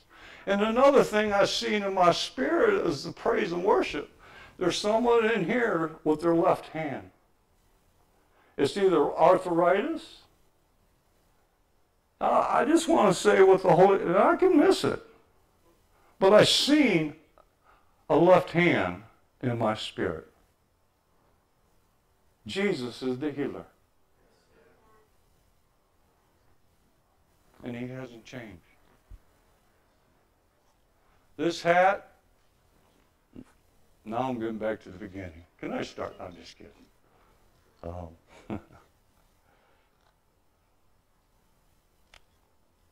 This hat belongs, and you can write it down on a piece of paper. And the reason I'm doing this, I'm being led of the Holy Ghost, and I talked to my wife about this. I says, honey, I says, is it all right if I wear this shirt? Well, for one thing, it says Jesus loves you. I'm not ashamed. But the reason I'm wearing it is because I want you to lift up laborers right here at Rockford, Illinois, at the city market and other places. This hat, Bill Erickson, is a preacher, street preacher. He gave this to me. It says forgiven, 1 John 1:9. And on the back it says Jesus. What a wonderful name. And look at the color. Look at that. The blood. Nothing but the blood. What washes away our sin. The blood of Jesus, our soon coming King. The one who died for us to take our place. For God so loved the world that he gave. Amen. He made a way to rescue you and I, and it's through his Son, Jesus Christ. For Jesus said, I am the way, the truth, and the life. No other way to the Father but through me. He didn't say I am a way, or a truth, or a life. He said, I am the way, the truth, and the life. And my dentist is a Catholic, wonderful man, loves Jesus. And he was going to work on my teeth one time. He said, well, I got a question to ask you. I wasn't planning on this, just popped in my spirit. Here's testimony about Jesus again. I love it. I'm 72 and I can dance. I wanted in a chair, going to work on my tooth, And Dr. Charles said, my friend said, hey, I got a question to ask you. What about all those other people in the world that's never heard about Jesus and they serve other gods? And I said, well, you know what Jesus said? He said, I am the way, the truth, and the life. No other way to the Father, the Creator, but through me. He is the door, the gateway into heaven is through Jesus Christ. And he looked at me. I says, Charles, that's why Jesus said, go into all the world and preach the gospel to every creature. See? That's what the days of Pentecost was all about, Acts 1:8. To be baptized in the Holy Ghost with power, power with dunamis power, to do miracle works, as Jesus is doing. Oh, hallelujah. Hallelujah. Bill Erickson, lift him up in prayer. He gets together with Pastor Justin Lopez every Friday, and in other groups that follows, does mighty works for Jesus Christ here in Rockford, Illinois. So I'm going to be obedient, and because it's not about me, it's about Jesus. But we're supposed to be praying for one another, for the ministries that God has led people, anointed them to do. They need a hedge of protection under the unction of the Holy Ghost. So, Justin Lopez and Bill Erickson, lift them up in your prayers. Doing mighty works. Souls getting saved. People are being healed. Doing what Jesus said to do. This shirt, hallelujah. Brother, can you read that? Because I can't read it. 3 Bibles, Rockford United in Prayer, Jesus loves you. Amen. Thanks, brother. I met this man from Guatemala 2 years ago at the city market.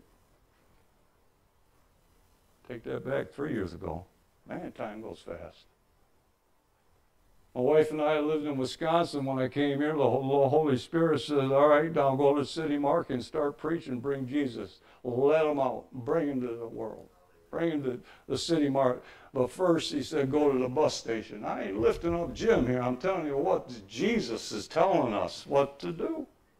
It might be he wants you to go somewhere else in your world, as your mission field, to be a witness. Carlos. Josiah, have you met Carlos? Okay. He's got a testimony from Guatemala. Speaks English and speaks Guatemalan, Spanish. He's got a ministry. He comes down to the city market every Friday, and he's got a big thing that he carries.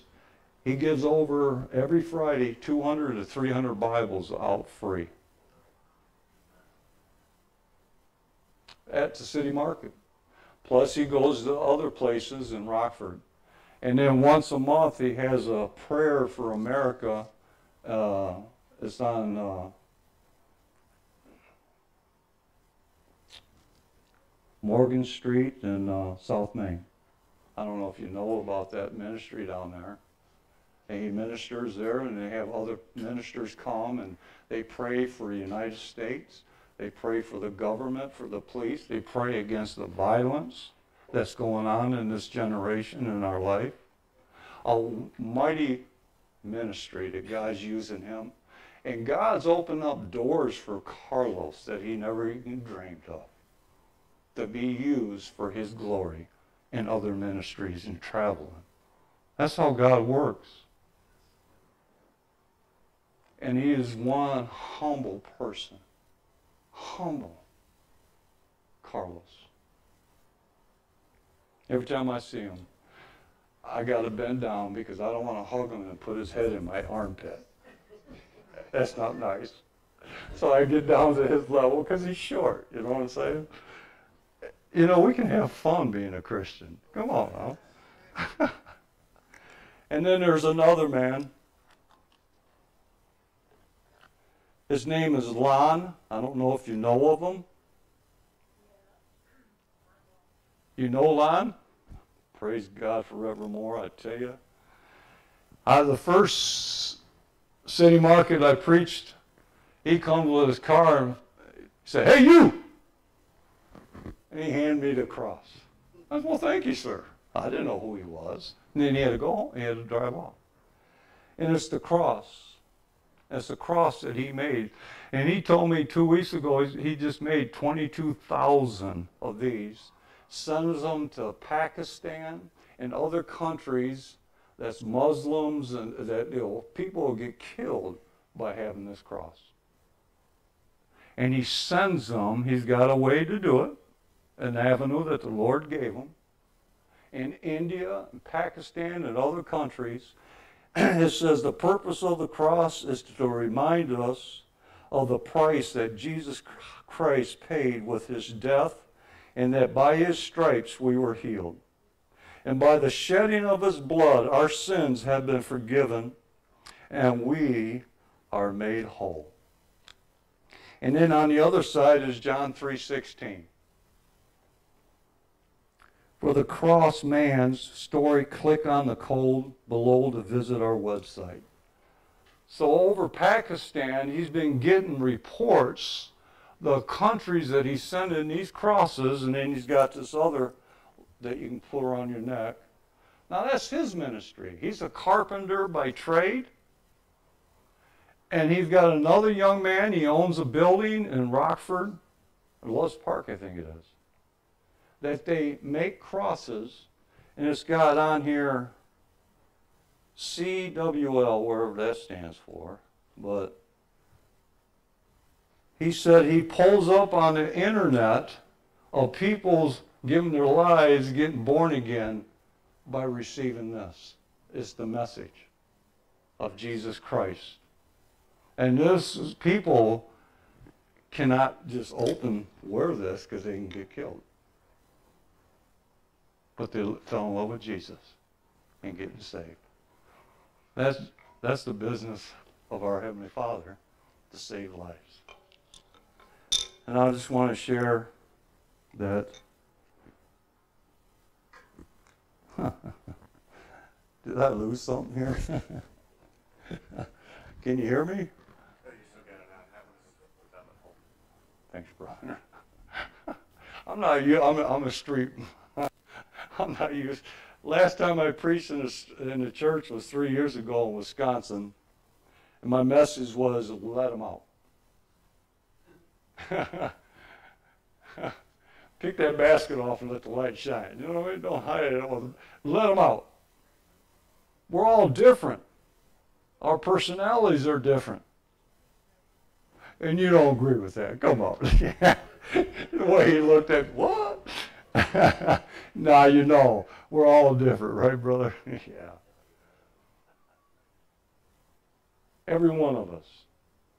God wants to use every one of us to touch other people's lives. The Lord lives in us. Give our testimonies, your testimony, to other people. It's so powerful.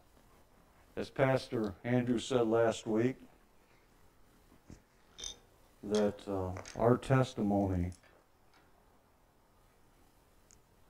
is powerful.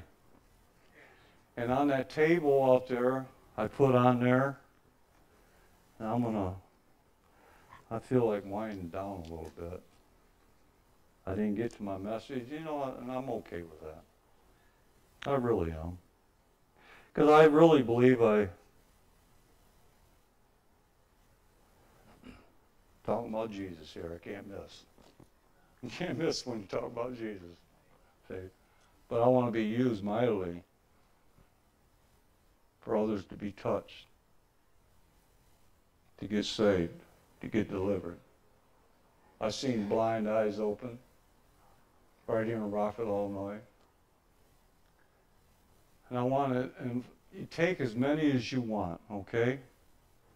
These are free from, I've been for 5 years, World Missionary Press is in New Paris. The address is on the back you can get a hold of. This one here is my favorite, Help from Above. Oh my goodness. It's in my message that, oh my goodness, talk about him going into the mountains looking for that lost sheep. Left the 99 in the back and went to look for that lost sheep. You ever hike through mountains? Anybody here ever hiked? I've hiked through a lot of mountains in Arizona, and it's dangerous. There's mountain lions, rattlesnakes, all kind of, if you're way up there and you get hurt, you better have a cell phone that works, but there might not be no service. I'm just saying, look what Jesus did for us, to seek the lost.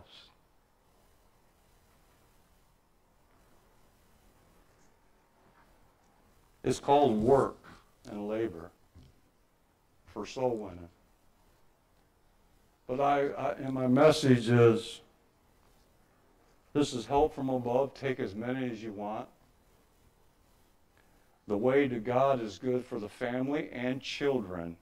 It shows you how to be led, how to receive Christ, how to pray to receive Him. This is all God's Word that's in the Bible. And it's got teachings of anything you can think of in these little booklets. And not only this, a double pleasure, double reason, and an amazing life of Jesus Christ. I got a book, I don't know how many hundreds I got out there. Take as many as you want, okay? And who am I that a king would die in my place? Who am I that a king would die in our place? He did that for us. We should have died on that cross. We're the sinners. He never sinned. He was a lamb without sin, a spotless lamb. And He took our place. He went to hell that you and I can go to heaven. He didn't stay there. God raised Him from the dead the third day, seated at the right hand of God, interceding. And I love that verse in Hebrews 7:25. He comes to save to the uttermost. If I had time to tell you, but not to glorify the devil in any fashion or way, to let you know how big love God is for sinners. You cannot get bad enough that He won't save anybody. Because His amazing grace and loving kindness is towards every human being. I went to a man's Bible study in Belvedere years ago, named John. And we start talking, there were about 40, 50 of us just sharing Jesus. And he was from Chicago. I'm backing up because I'm starting to spit.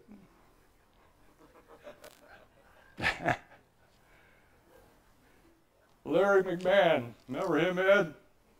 He discipled me. I drive 20 miles. I lived in Loves Park twice a week to be discipled under the Word of God. We're called to be disciple makers, to make disciple people. If you save one, disciple them. And I love discipling people.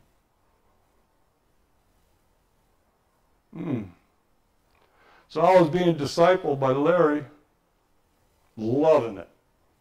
Just a baby in Christ, didn't know hardly any word other than I love Jesus, what He did for me. Then he brought me to the Bible study, and this man, John, said, and Larry on the way home said, hey, did John give you his testimony? He said, no, we didn't have time for it. But I said, man, I've never seen a man so gentle and so peaceful. And, the calmness of this man was, just the love of Jesus in him. He said, well, I just want to tell you a little bit about John. He was a mafia hitman. for years in Chicago, killed people. But Jesus died for him, for every human being. And a man in Chicago went up to John and gave him a tract about Jesus Christ. He went home, and this is how powerful a tract is, because it's the Word of God that's on the message about Jesus on a tract. He read it and fell on his knees and repented and asked Jesus in his heart. And God changed him. This is what it's all about. Being used for others to have what we have.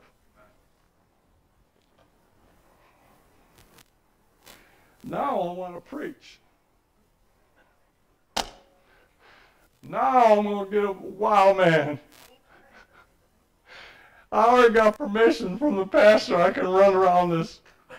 I can run around. It's lifting up Jesus. Yes. Being used for others. I was ugly when I was in the kingdom of darkness. And here comes the kingdom of light, Jesus Christ, into my life.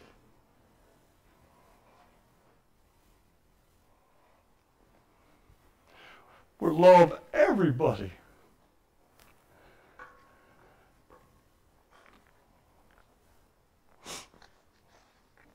Can I have a little bit more time, brother? I prayed, didn't I? At the beginning?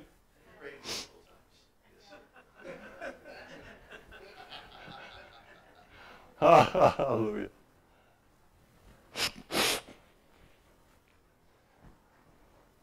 Colossians 1:13-14 says, "Thank you, Father, who has delivered us from the power of darkness and transformed or conveyed us into the kingdom of the Son of his love, in whom we have redemption through his blood, the forgiveness of sins." I was going to do a confession, but I'll just read it to you.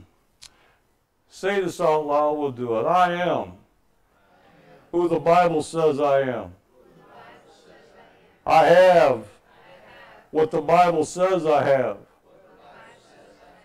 I can do what the Bible says I can do. I was born to win. I was born to triumph. I was born to reign with Christ. And I'm reigning with him. I already won. I'm triumphing in Christ. The devil can't win. And I can't lose. Because the Spirit of God is upon me. He has anointed me to preach the gospel, to cast out devils, to heal the sick in his name, by his authority, by his ability. He who unites himself with the Lord is one spirit with him.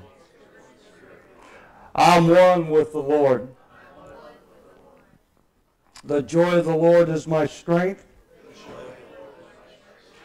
Hallelujah. I have peace of God which passes all understanding. The love of God has been shed abroad upon my heart. In Jesus' name. Hallelujah. It's good to have a confession. And also confessing the Word of God in your spirit. I can stand here all day and all night. Because, you get more in you, you want to give it out. You don't want to be stingy. You don't want to hoard it to yourself. You want to give it away. Freely receive, freely give, right? And then on that table back there is a box, or it's on that table. I want you to take one of each. There's 3 different things there, okay? This one is a teaching, Will You Testify About Jesus? And this is by, I don't know if you ever heard of Andrew Murray. Okay, I studied a lot of his books. And it tells you how to be a witness. I'm here to be encouragement to every one of us. How to be a witness. How to do it. It's like Smith Wigglesworth said one day. When you go and testify of your king to the lost, your knees might shake for nervous because you've never done it. You know, you can say I've been there, I've never done that before until I did it. It's like jumping in the water and get your feet wet. And then watch out, the Holy Ghost gonna get you. And it's good. How you doing, young man? I just want to share this with you. And you might be, and you might look at me, well, why is he nervous if it's supposed to be good? And then all of a sudden, the Holy Spirit starts talking through you. Sir, I just want to share, my name's Jim. What's your name? John? What a wonderful name. What a wonderful name, John. I tell you. Now, back then, man, you look like Jesus. You can be funny, but the Holy Spirit will give you things to say. And you'll go, when you go walk away, you go, oh, that wasn't me talking. It's the Holy Spirit and His people, His children. God's children will give you words how to minister to people, to receive Christ. I want you to receive and take 1 or 2 or 3, whatever, because I think there's 60 some that anyway, I want to give this to you as a help for every one of us. No matter how old you are or where you're at with Jesus. How to share Jesus. It's a help. You can do it. The Bible says I can do all things through Christ Jesus. See, it's by faith. Receive it in your spirit and be a doer of the word. See? And then you'll be blessed. They will be blessed. You're a co-laborer with the Father, Son, and the Holy Ghost. The biggest firm this earth has ever had or will ever have is God Almighty, His Son Jesus, and the Holy Ghost, the power of the Holy Spirit that will bring that word down into people's hearts because it'll lift up Jesus. And this other teachings, the power of your story. This is what Pastor Andrew said last week. And I about almost jumped out of my chair. It's in my message. And I'm going, Lord, this is right. Maybe you'll let me do it again. And I won't, because I wanted to do this. Is how to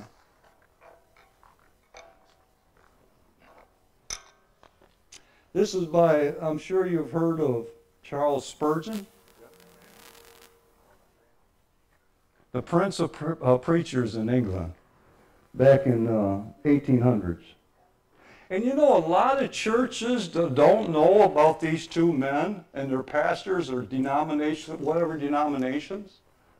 God used these 2 men, and we don't lift up men, we lift up Jesus in every human being. Because that's their calling, that's their ministry, using for Jesus and God Almighty on this earth. To save souls, to help and deliver people. I said this to this man in Wisconsin, a pastor. He was talking about Charles Spurgeon. And I said, do you know that Charles Spurgeon was used mightily in the healing ministry of the Lord Jesus Christ? No, I never heard of that. I said, he would go and visit the sick and just pray. Instantly, the Lord would raise them up and heal them. Because he was a mighty man of prayer. Used mightily to preach the gospel. When can a person's personal story even a simple one, be a powerful influence for God. Now, this is so simple and so powerful of your testimony, of our testimony, every one of us. God puts people in our pathway that our testimony will bring them closer to Jesus Christ. That God would use our testimony for them to get saved. If God has done it for us, for you and I, He'll do it for them. What great things has God done in your life? That's the question. Where might you find opportunities to tell your faith stories? So I wanted you to receive, grab them. If you know somebody that can help, it'll help anybody to receive it and do it. And I got this years ago. Talking about faith. Never quit. Don't ever give up. Take one of these too. I take more than, I don't know, I think I got 30 of these yesterday. And I used to have it on my refrigerator. Never give up about the things of God in your life. Faith is the only thing that pleases our Father. Smith Wigglesworth said, God will move over thousands of people to one who is walking in faith. And the others ain't. And meet him. It's faith that moves God. Faith that moves mountains in our life. And I want to encourage, and I'm going to let this go.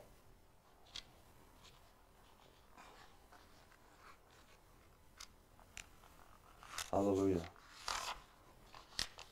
If you have to leave, don't just leave. If you have to, there's nothing holding.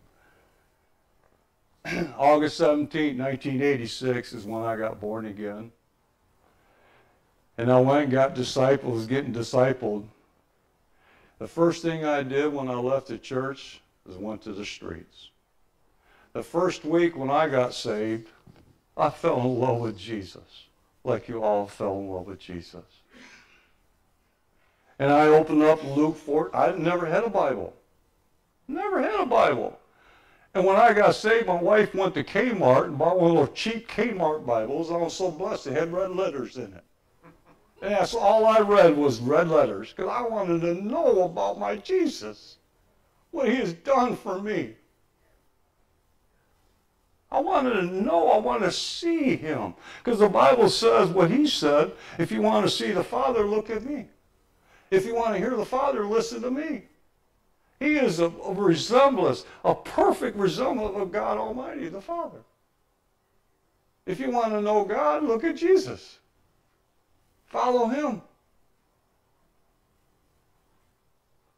So I read the red, and I got a tract, my testimony. I was once lost, but now I'm found. What better testimony can you have than that? Of being born again, getting saved, becoming a child of God.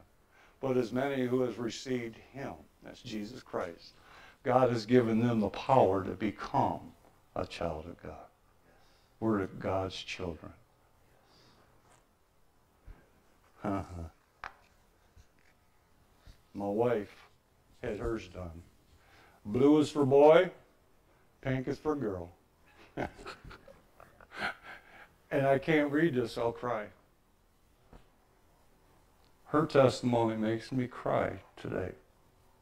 We've been married 42 years because of God's mercy, of God's working, of God's goodness that kept my marriage together. I was a bonehead, a knucklehead. Even after I got saved, I was a baby. I had to grow. I mean, I got changed, but I still had to work on something. I'm a child, a knucklehead child. I was in the devil's camp before I met Jesus. I had demons. My first wife, I've been married twice. She was a Catholic.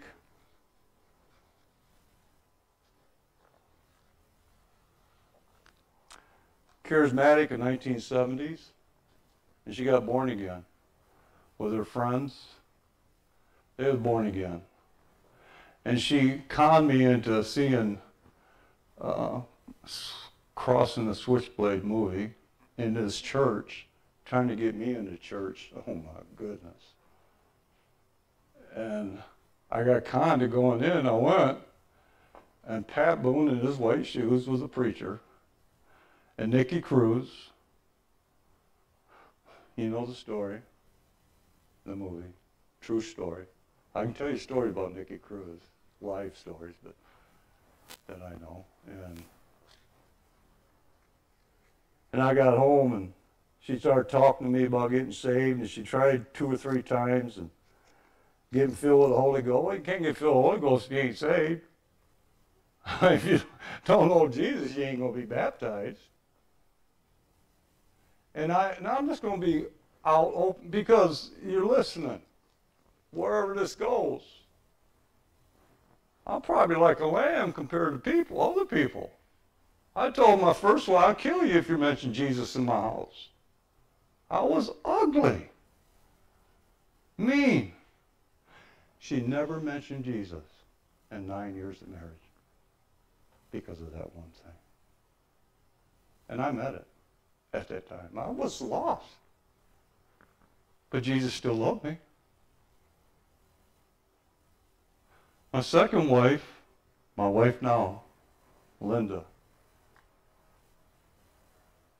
Before I got saved, she used to pray to the Lord at night that God would kill me. She would have a knife under her pillow, not knowing what this drunk's going to be like when he comes home. There's some mean people, and I was one of them. In and out of jails, going towards prison. Yeah. I'm done with me on that. I was ugly. Now I love you because of Jesus. You put your knives, she put her knives in the drawers. They don't belong. She don't have them on her pillow because of Jesus. Had been. I had been ugly. Well, I could be ugly too. No, wait a minute. But I tell you, Jesus changes us. Changes our life. She don't have knives on her. She prays for me and we love one another. And forgive one another. And she's still my wife.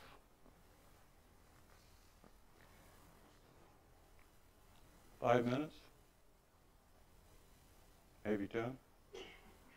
No, I'm just, brother. No, I'd be here all day talking about Jesus. And you can too. Everyone in this house can stand here and do what I'm doing. Really. Just tell your story in the love of Jesus and what he has done for you.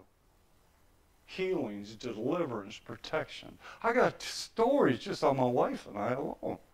I've been healed many times and delivered and protected. I got stories to say that you won't even believe. That's how big God is. The first week I was saved, I opened up Luke, and I read Luke 14. And guess what happened? I didn't know this happens. I'm just a baby in Christ, a week old baby. And I'm reading because I'm eating the Word. That's all I read. That's all I want to read. I don't care about I don't want nothing but the red. Nothing but the red. And Jesus sent out his servants to go into the streets and bring them in. God wants his house full. This house ain't our house. This belongs to God. He wants his house full. He wants his kingdom full of his creation of every human being to get saved and to serve him and to worship him and to live for him. And I read that, and that word street. Now the letter, now I'm just telling you, God knows this, and I know this, and why lie about something? Why bring it up wrong? But I'm just telling you what happened to me. I'm reading this, and the red letter street came off that page in capital letters about that big in yellow. It was like a neon sign went off. Street. And the Holy Ghost led me to the streets. That's how I got into my ministry. I was gold. And I wanted to tell every human being about Jesus. I ended up being like Gilly. I did. Because of Jesus. And he's still a soul winner today, 68 years old. And then I laid my head the following week. I'm just telling you like it is. Now, God's no respecter. He don't love anybody more than anybody else. He loves everybody the same. He just uses people differently, and he brings things differently. The thing is, he knows a hunger heart. He wants our hearts to be so set on fire for him that no matter what he brings to your table of your heart in your life, you'll surrender. As Dude said to me one time, pastor's wife had a word for me. He says, trust and obey, for there's no other way. And when you trust and obey, he will show you the way. First, we trust and obey, and then he moves us to show himself big to the world. We're just vessels, instruments of him to use us for his glory. I laid my head on my pillow a week after I got the street coming off the page. My wife was in the bathroom getting ready to go to bed. I beat in bed first. And as soon as my head hit that pillow, boom! A horn went off on the inside of me. A trumpet blew. And as soon as it went off so loud, I jumped out of bed. Did you hear that? Did you hear that? And she looked at me like, I know you're crazy. I didn't hear a thing. I know my call. Blow the trumpet. The gospel trumpet. That's how God was coming to me. I ain't lifting up Jim here. You have the unction of the Holy Ghost in every one of us.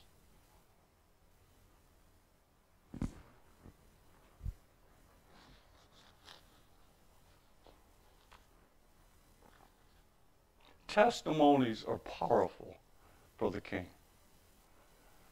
I don't want to stop because there's so many, so good about Jesus. It's all about Jesus, not about us. I got two more. Can I? More. My grandmother and my grandfather. My grandma was born in 1896 or 1898. And this is about my grandmother and her mother. Oh, I don't know what year she was born. In 1912 or 1910, my grandmother was 12 years old. I'm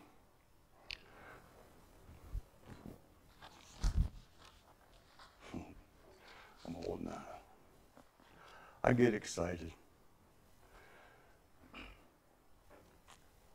Back then, people didn't have money. They didn't have much money. The grandmother got gangrene in her right leg. They didn't have money to go to a doctor, and it turned black. It died. Her right leg. From her toe up to here. Or here, I think. So they called the doctor. They had Dr. Welby's back then. Remember Dr. Welby's show? He'd come with his little Dr. Reed. I had that Dr. Bolitoff here in Rockford, Illinois. in 1950s to come to our house. The doctor would work on us in our house. So here comes the doctor to see my grandmother's mother. Now this would probably be a little gross, but it's life. And he looked at her leg, and it was dead. There was no life in it, and it will never come back because he didn't know Jesus. Okay? She loved Jesus before 12. She gave her heart to the Lord Jesus. Went to church. Loved Jesus. But there's churches that don't believe in the whole counsel. Don't believe in the whole gospel. Don't believe in healings that have passed away in the days of the apostles. The book of Acts, we're in Acts 29. God's word does not change because he does not change.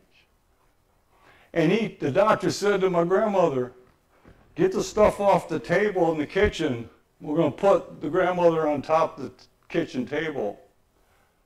So she did. You hold her at the head and her shoulders, and he got his briefcase out with a handsaw.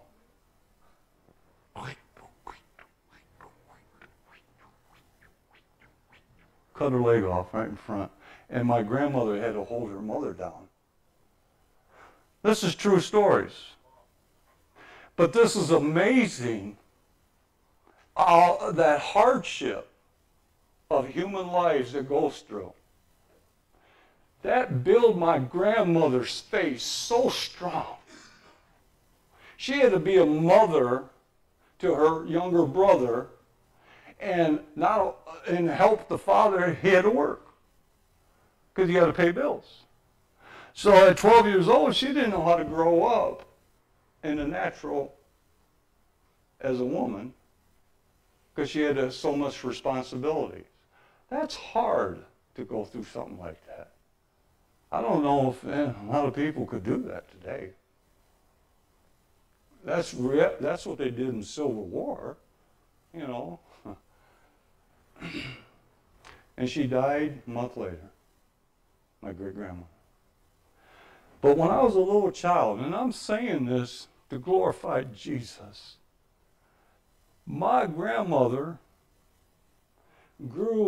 her faith was so strong in the Lord. She was the most gentle, and I'm not lifting her up because she was my grandmother. I was a troubled child, very troubled. Always getting in trouble. You know, I was very rebellious. Excuse me, brother. But I'd go to my grandparents' house on the weekends, and I loved it. Her bedroom was downstairs, my grandfather was upstairs. And my brother and my sister, we argue. You know, kids are kids, you know, they're naughty. They do things. They don't mean to, but they're just not, you know, they do things that they shouldn't do. Yell or whatever. When my grandmother walked in the room, you can hear a pin hit the... It wasn't because she was in the room, it was because she brought the presence of God in that room. Peace. Now, I ain't lifting her up. I'm just saying that something happened in the atmosphere of joy and peace was in this lady. I didn't know nothing about Jesus, but I knew something different about my grandmother. My other grandmother was different. I get a lot of knots in my head. But this grandmother, when you're naughty, you change. She started teaching me Swedish when I was little. I couldn't talk English. There's stories in my life of what Jesus can do and what he can change. Can you understand me talking English now? Because of Jesus. I had to go to class for I don't know how many years to learn how to talk. And I fought a lot because people made fun of me. Oh, you retard. I mean, that's my story. But my grandmother, she was a praying woman. When I get out of bed, we had a room, another room. When I get out of bed, her bedroom's here, and I walk by and I see her sitting on her bed straight up, talking to somebody. And I was 5, 6 years old. I thought, is my grandmother nuts? She talking to somebody that ain't in there? What's she doing talking to herself? She's talking to Jesus. And one day she said, come in here, Jimmy, and sit down. And she shared Jesus with me. She said, son, he loves you so much. He's got a plan for you. And I'm praying for you every day. I'm here because I believe in my grandmother's prayers. God listens to the prayers of his people, answers them. Those who are in faith. I'm alive because I believe her prayers. But my grandfather was upstairs, and he was an alcoholic. Years in their marriage, years ago, down the barn. And she walked into the barn with a double-barrel shotgun and pointed at him. She says, I'm going to tell you, Martin, if you get drunk one more time, I ain't going to divorce you, I'm going to kill you. And she meant it. She knew Jesus. She got so sick of it. He never got drunk since that day.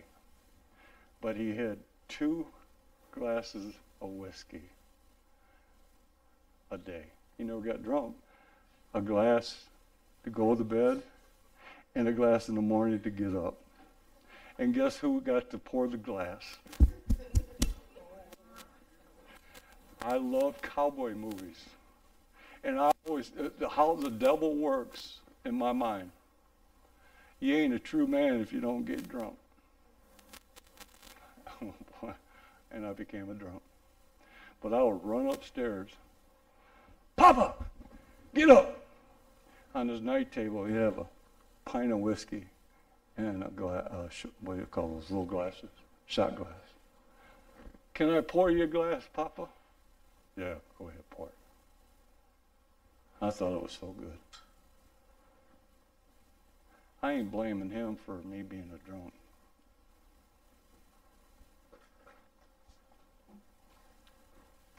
But I just want to get the testimony. Your testimony is powerful. You can get your own track made up. It's not cheap, but it's your story.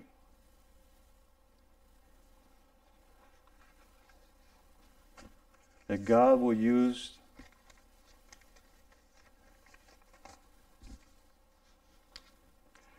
I was passing out my story, my track. My mission field at first was on 11th Street, and Harrison Avenue was a gas station at that time. And the guy that ran the gas station, Brother Joe, Catholic, him and I just got along so good. And he said, Jim, this parking lot's yours. Go and preach to them, bring Jesus to people. And he was Catholic. And so he gave me his parking lot, my mission field. God blessed me that way because I was obedient. And I was across the street, and I'm going to shut down on this. Across the street, now I ain't talking about me. I'm talking about Jesus here. He uses people, his children. When I was handing out tracts, my testimony, and it put your phone number on the back, to a barber across the street at that time. I think his name's Larry, I think. It's been since 1986, a long time. And I got a phone call one day. I was at home. He says, Jim, this is Larry, the barber. Yeah. He says, I have a friend that I've known for years, and he's in trouble, Jim. Would you go he's at the bar down the street on 7th, and I love going in bars. If I'm sent, I'll go, because I lived in them. I got so many stories. He says, would you go and visit him? He's in trouble. He needs help. Bring Jesus to him, will you? I said, I sure will. Man, I got my shoes on and I was gone out of that bar. I walked in the bar and it was packed of people. And it had one of those long bars, you know, where you order your drinks and whatever. And there was quite a few people. And I said, before I went there, I said, well, what does he look like? Because I don't know. I don't know. He said, he's about this tall and he looks like this and whatever. So I spotted him and I walked right up to him. I said, you so-and-so? He says, yeah, that's me. And he went to get a drink. Half of his fingers were chewed off. Blood. Half open blood sores. He was eating his fingers. And I says, sir, whatever his name, I don't remember. I says, can we go outside? I want to get him out of that atmosphere for I can talk to him and minister Jesus to him. So he said, yeah, I'll go. And I said, I came because, say his name, Larry Barber sent me. He's your friend. Oh, I know Larry. So I go out in the parking lot. And I started ministering Jesus to him. And you know, I heard a voice. This was only a month after I got saved. I just read Mark chapter 16. Signs will follow the believer in his name, and they will do these things. John chapter 14, 12. And I'm lifting up Jesus because that's what we're called to do. Do what he did. Those who knows him and has the word and the power of who Jesus is. And I heard a voice. The Holy Ghost spoke to me. Cast a demon out of him. That's the first time I ever heard that. But I read Mark 16. I say, you want to be set free? Yes. I know who can set you free. He set me free. His name is Jesus. You want to be set free? Yes. But he gave me his story. His wife left him, took their 3 children away from him. He lost his job, lost his house because he was a drunk. He got so messed up. So he got demons. He wasn't willing to give up until I brought Jesus to him. He said, I want to be set free. I just did what the Holy Ghost said. I can't do nothing. It's Jesus that does the work. Come out, you foul demon, in the name of Jesus. And his countenance changed. The demon left. And I got his address. I said, we're going to keep in contact. And guess what Jesus did? He not only delivered him and set him free, he brought his wife back and children back. The following week, he got his job back. The bank turned around and gave the house back to him. God restored everything that the devil stole. That's what Jesus does. But God is waiting for us to let him out into our world. Know him and be used by him. Brother, I appreciate you let me stand here. I didn't even get to my message. We'll have you speak again. The message. Give me a hug, brother. I'm sorry it took so long. I'm sorry it took so long, brother. How many were blessed? Amen. We're not worried about the time, are we? Oh, hallelujah. We were blessed in the Lord. So, Brother Jim, I'm going to ask you to come back in the pulpit again and deliver the word that God gave you. This was the warm-up. It's a warm-up. I don't have to do it? Okay, good. This is the warm-up, brother. So as you were speaking, the Lord was just reminding me, and know, the Lord says we're an apostolic church. And the Lord reminded me that the Great Commission is an apostolic call. So let's wrap up with this. Matthew chapter 28. And I'm going to read verses 16 through 20. Yeah. And this is the apostolic mandate that the Lord has given us that we call the Great Commission. And how many know this is for each and every one of us? And the Word of God says this. Then the 11 disciples went to Galilee, to the mountain where the Lord Jesus had told them to go. And when they saw him, they worshipped him, but some doubted. Then Jesus came to them and said, all authority in heaven and in earth has been given to me. Therefore, go and make disciples of all nations, baptizing them in the name of the Father and of the Son and of the Holy Spirit, and teaching them to obey everything that I've commanded you. And surely I am with you always, even to the end of the age. Amen. Hallelujah. Amen. How many have been blessed in the Lord today? What a beautiful day in Him. Jim, thank you for speaking. What a blessing. Thank you, sir. We love you. Thank you, sir. We love you. Thank you. And I want to remind everybody that on the back table, so in the foyer area, there's a box that has the tracts in them. And we want to encourage everybody to grab some on the way out, as well as the handouts that Jim was talking about. Yes. Sound good, guys? Amen. Hallelujah. Thank you. Thank you. Blessed be the name of the Lord. Thank you, Lord. As we wrap up, I want to remind everybody that we have Scott and Karen's 50th anniversary party that we're going to be going to. It's coming up pretty quick. It is around the corner at Nunzio's, and they're asking us to be there at 2:45, so about a half hour. So I want to encourage you to go. Even if you didn't have a chance to sign up, you're welcome to go. And we're just going to fellowship together. They're providing food for us, and it's going to be a wonderful time in the Lord. And we're going to celebrate their 50th. Amen, Lord. And how we know that in the Hebrew, 50 is the year of Jubilee. Yes, yes. Hallelujah. So we're going to celebrate this Jubilee moment with them in the Lord. And it's going to be absolutely amazing. So what I'm going to do is I'm going to pray, and we're going to close the service. And then I'm going to ask our resident Levite, Brother John, to pray the blessing for us. And then everybody's going to be dismissed. Again, we encourage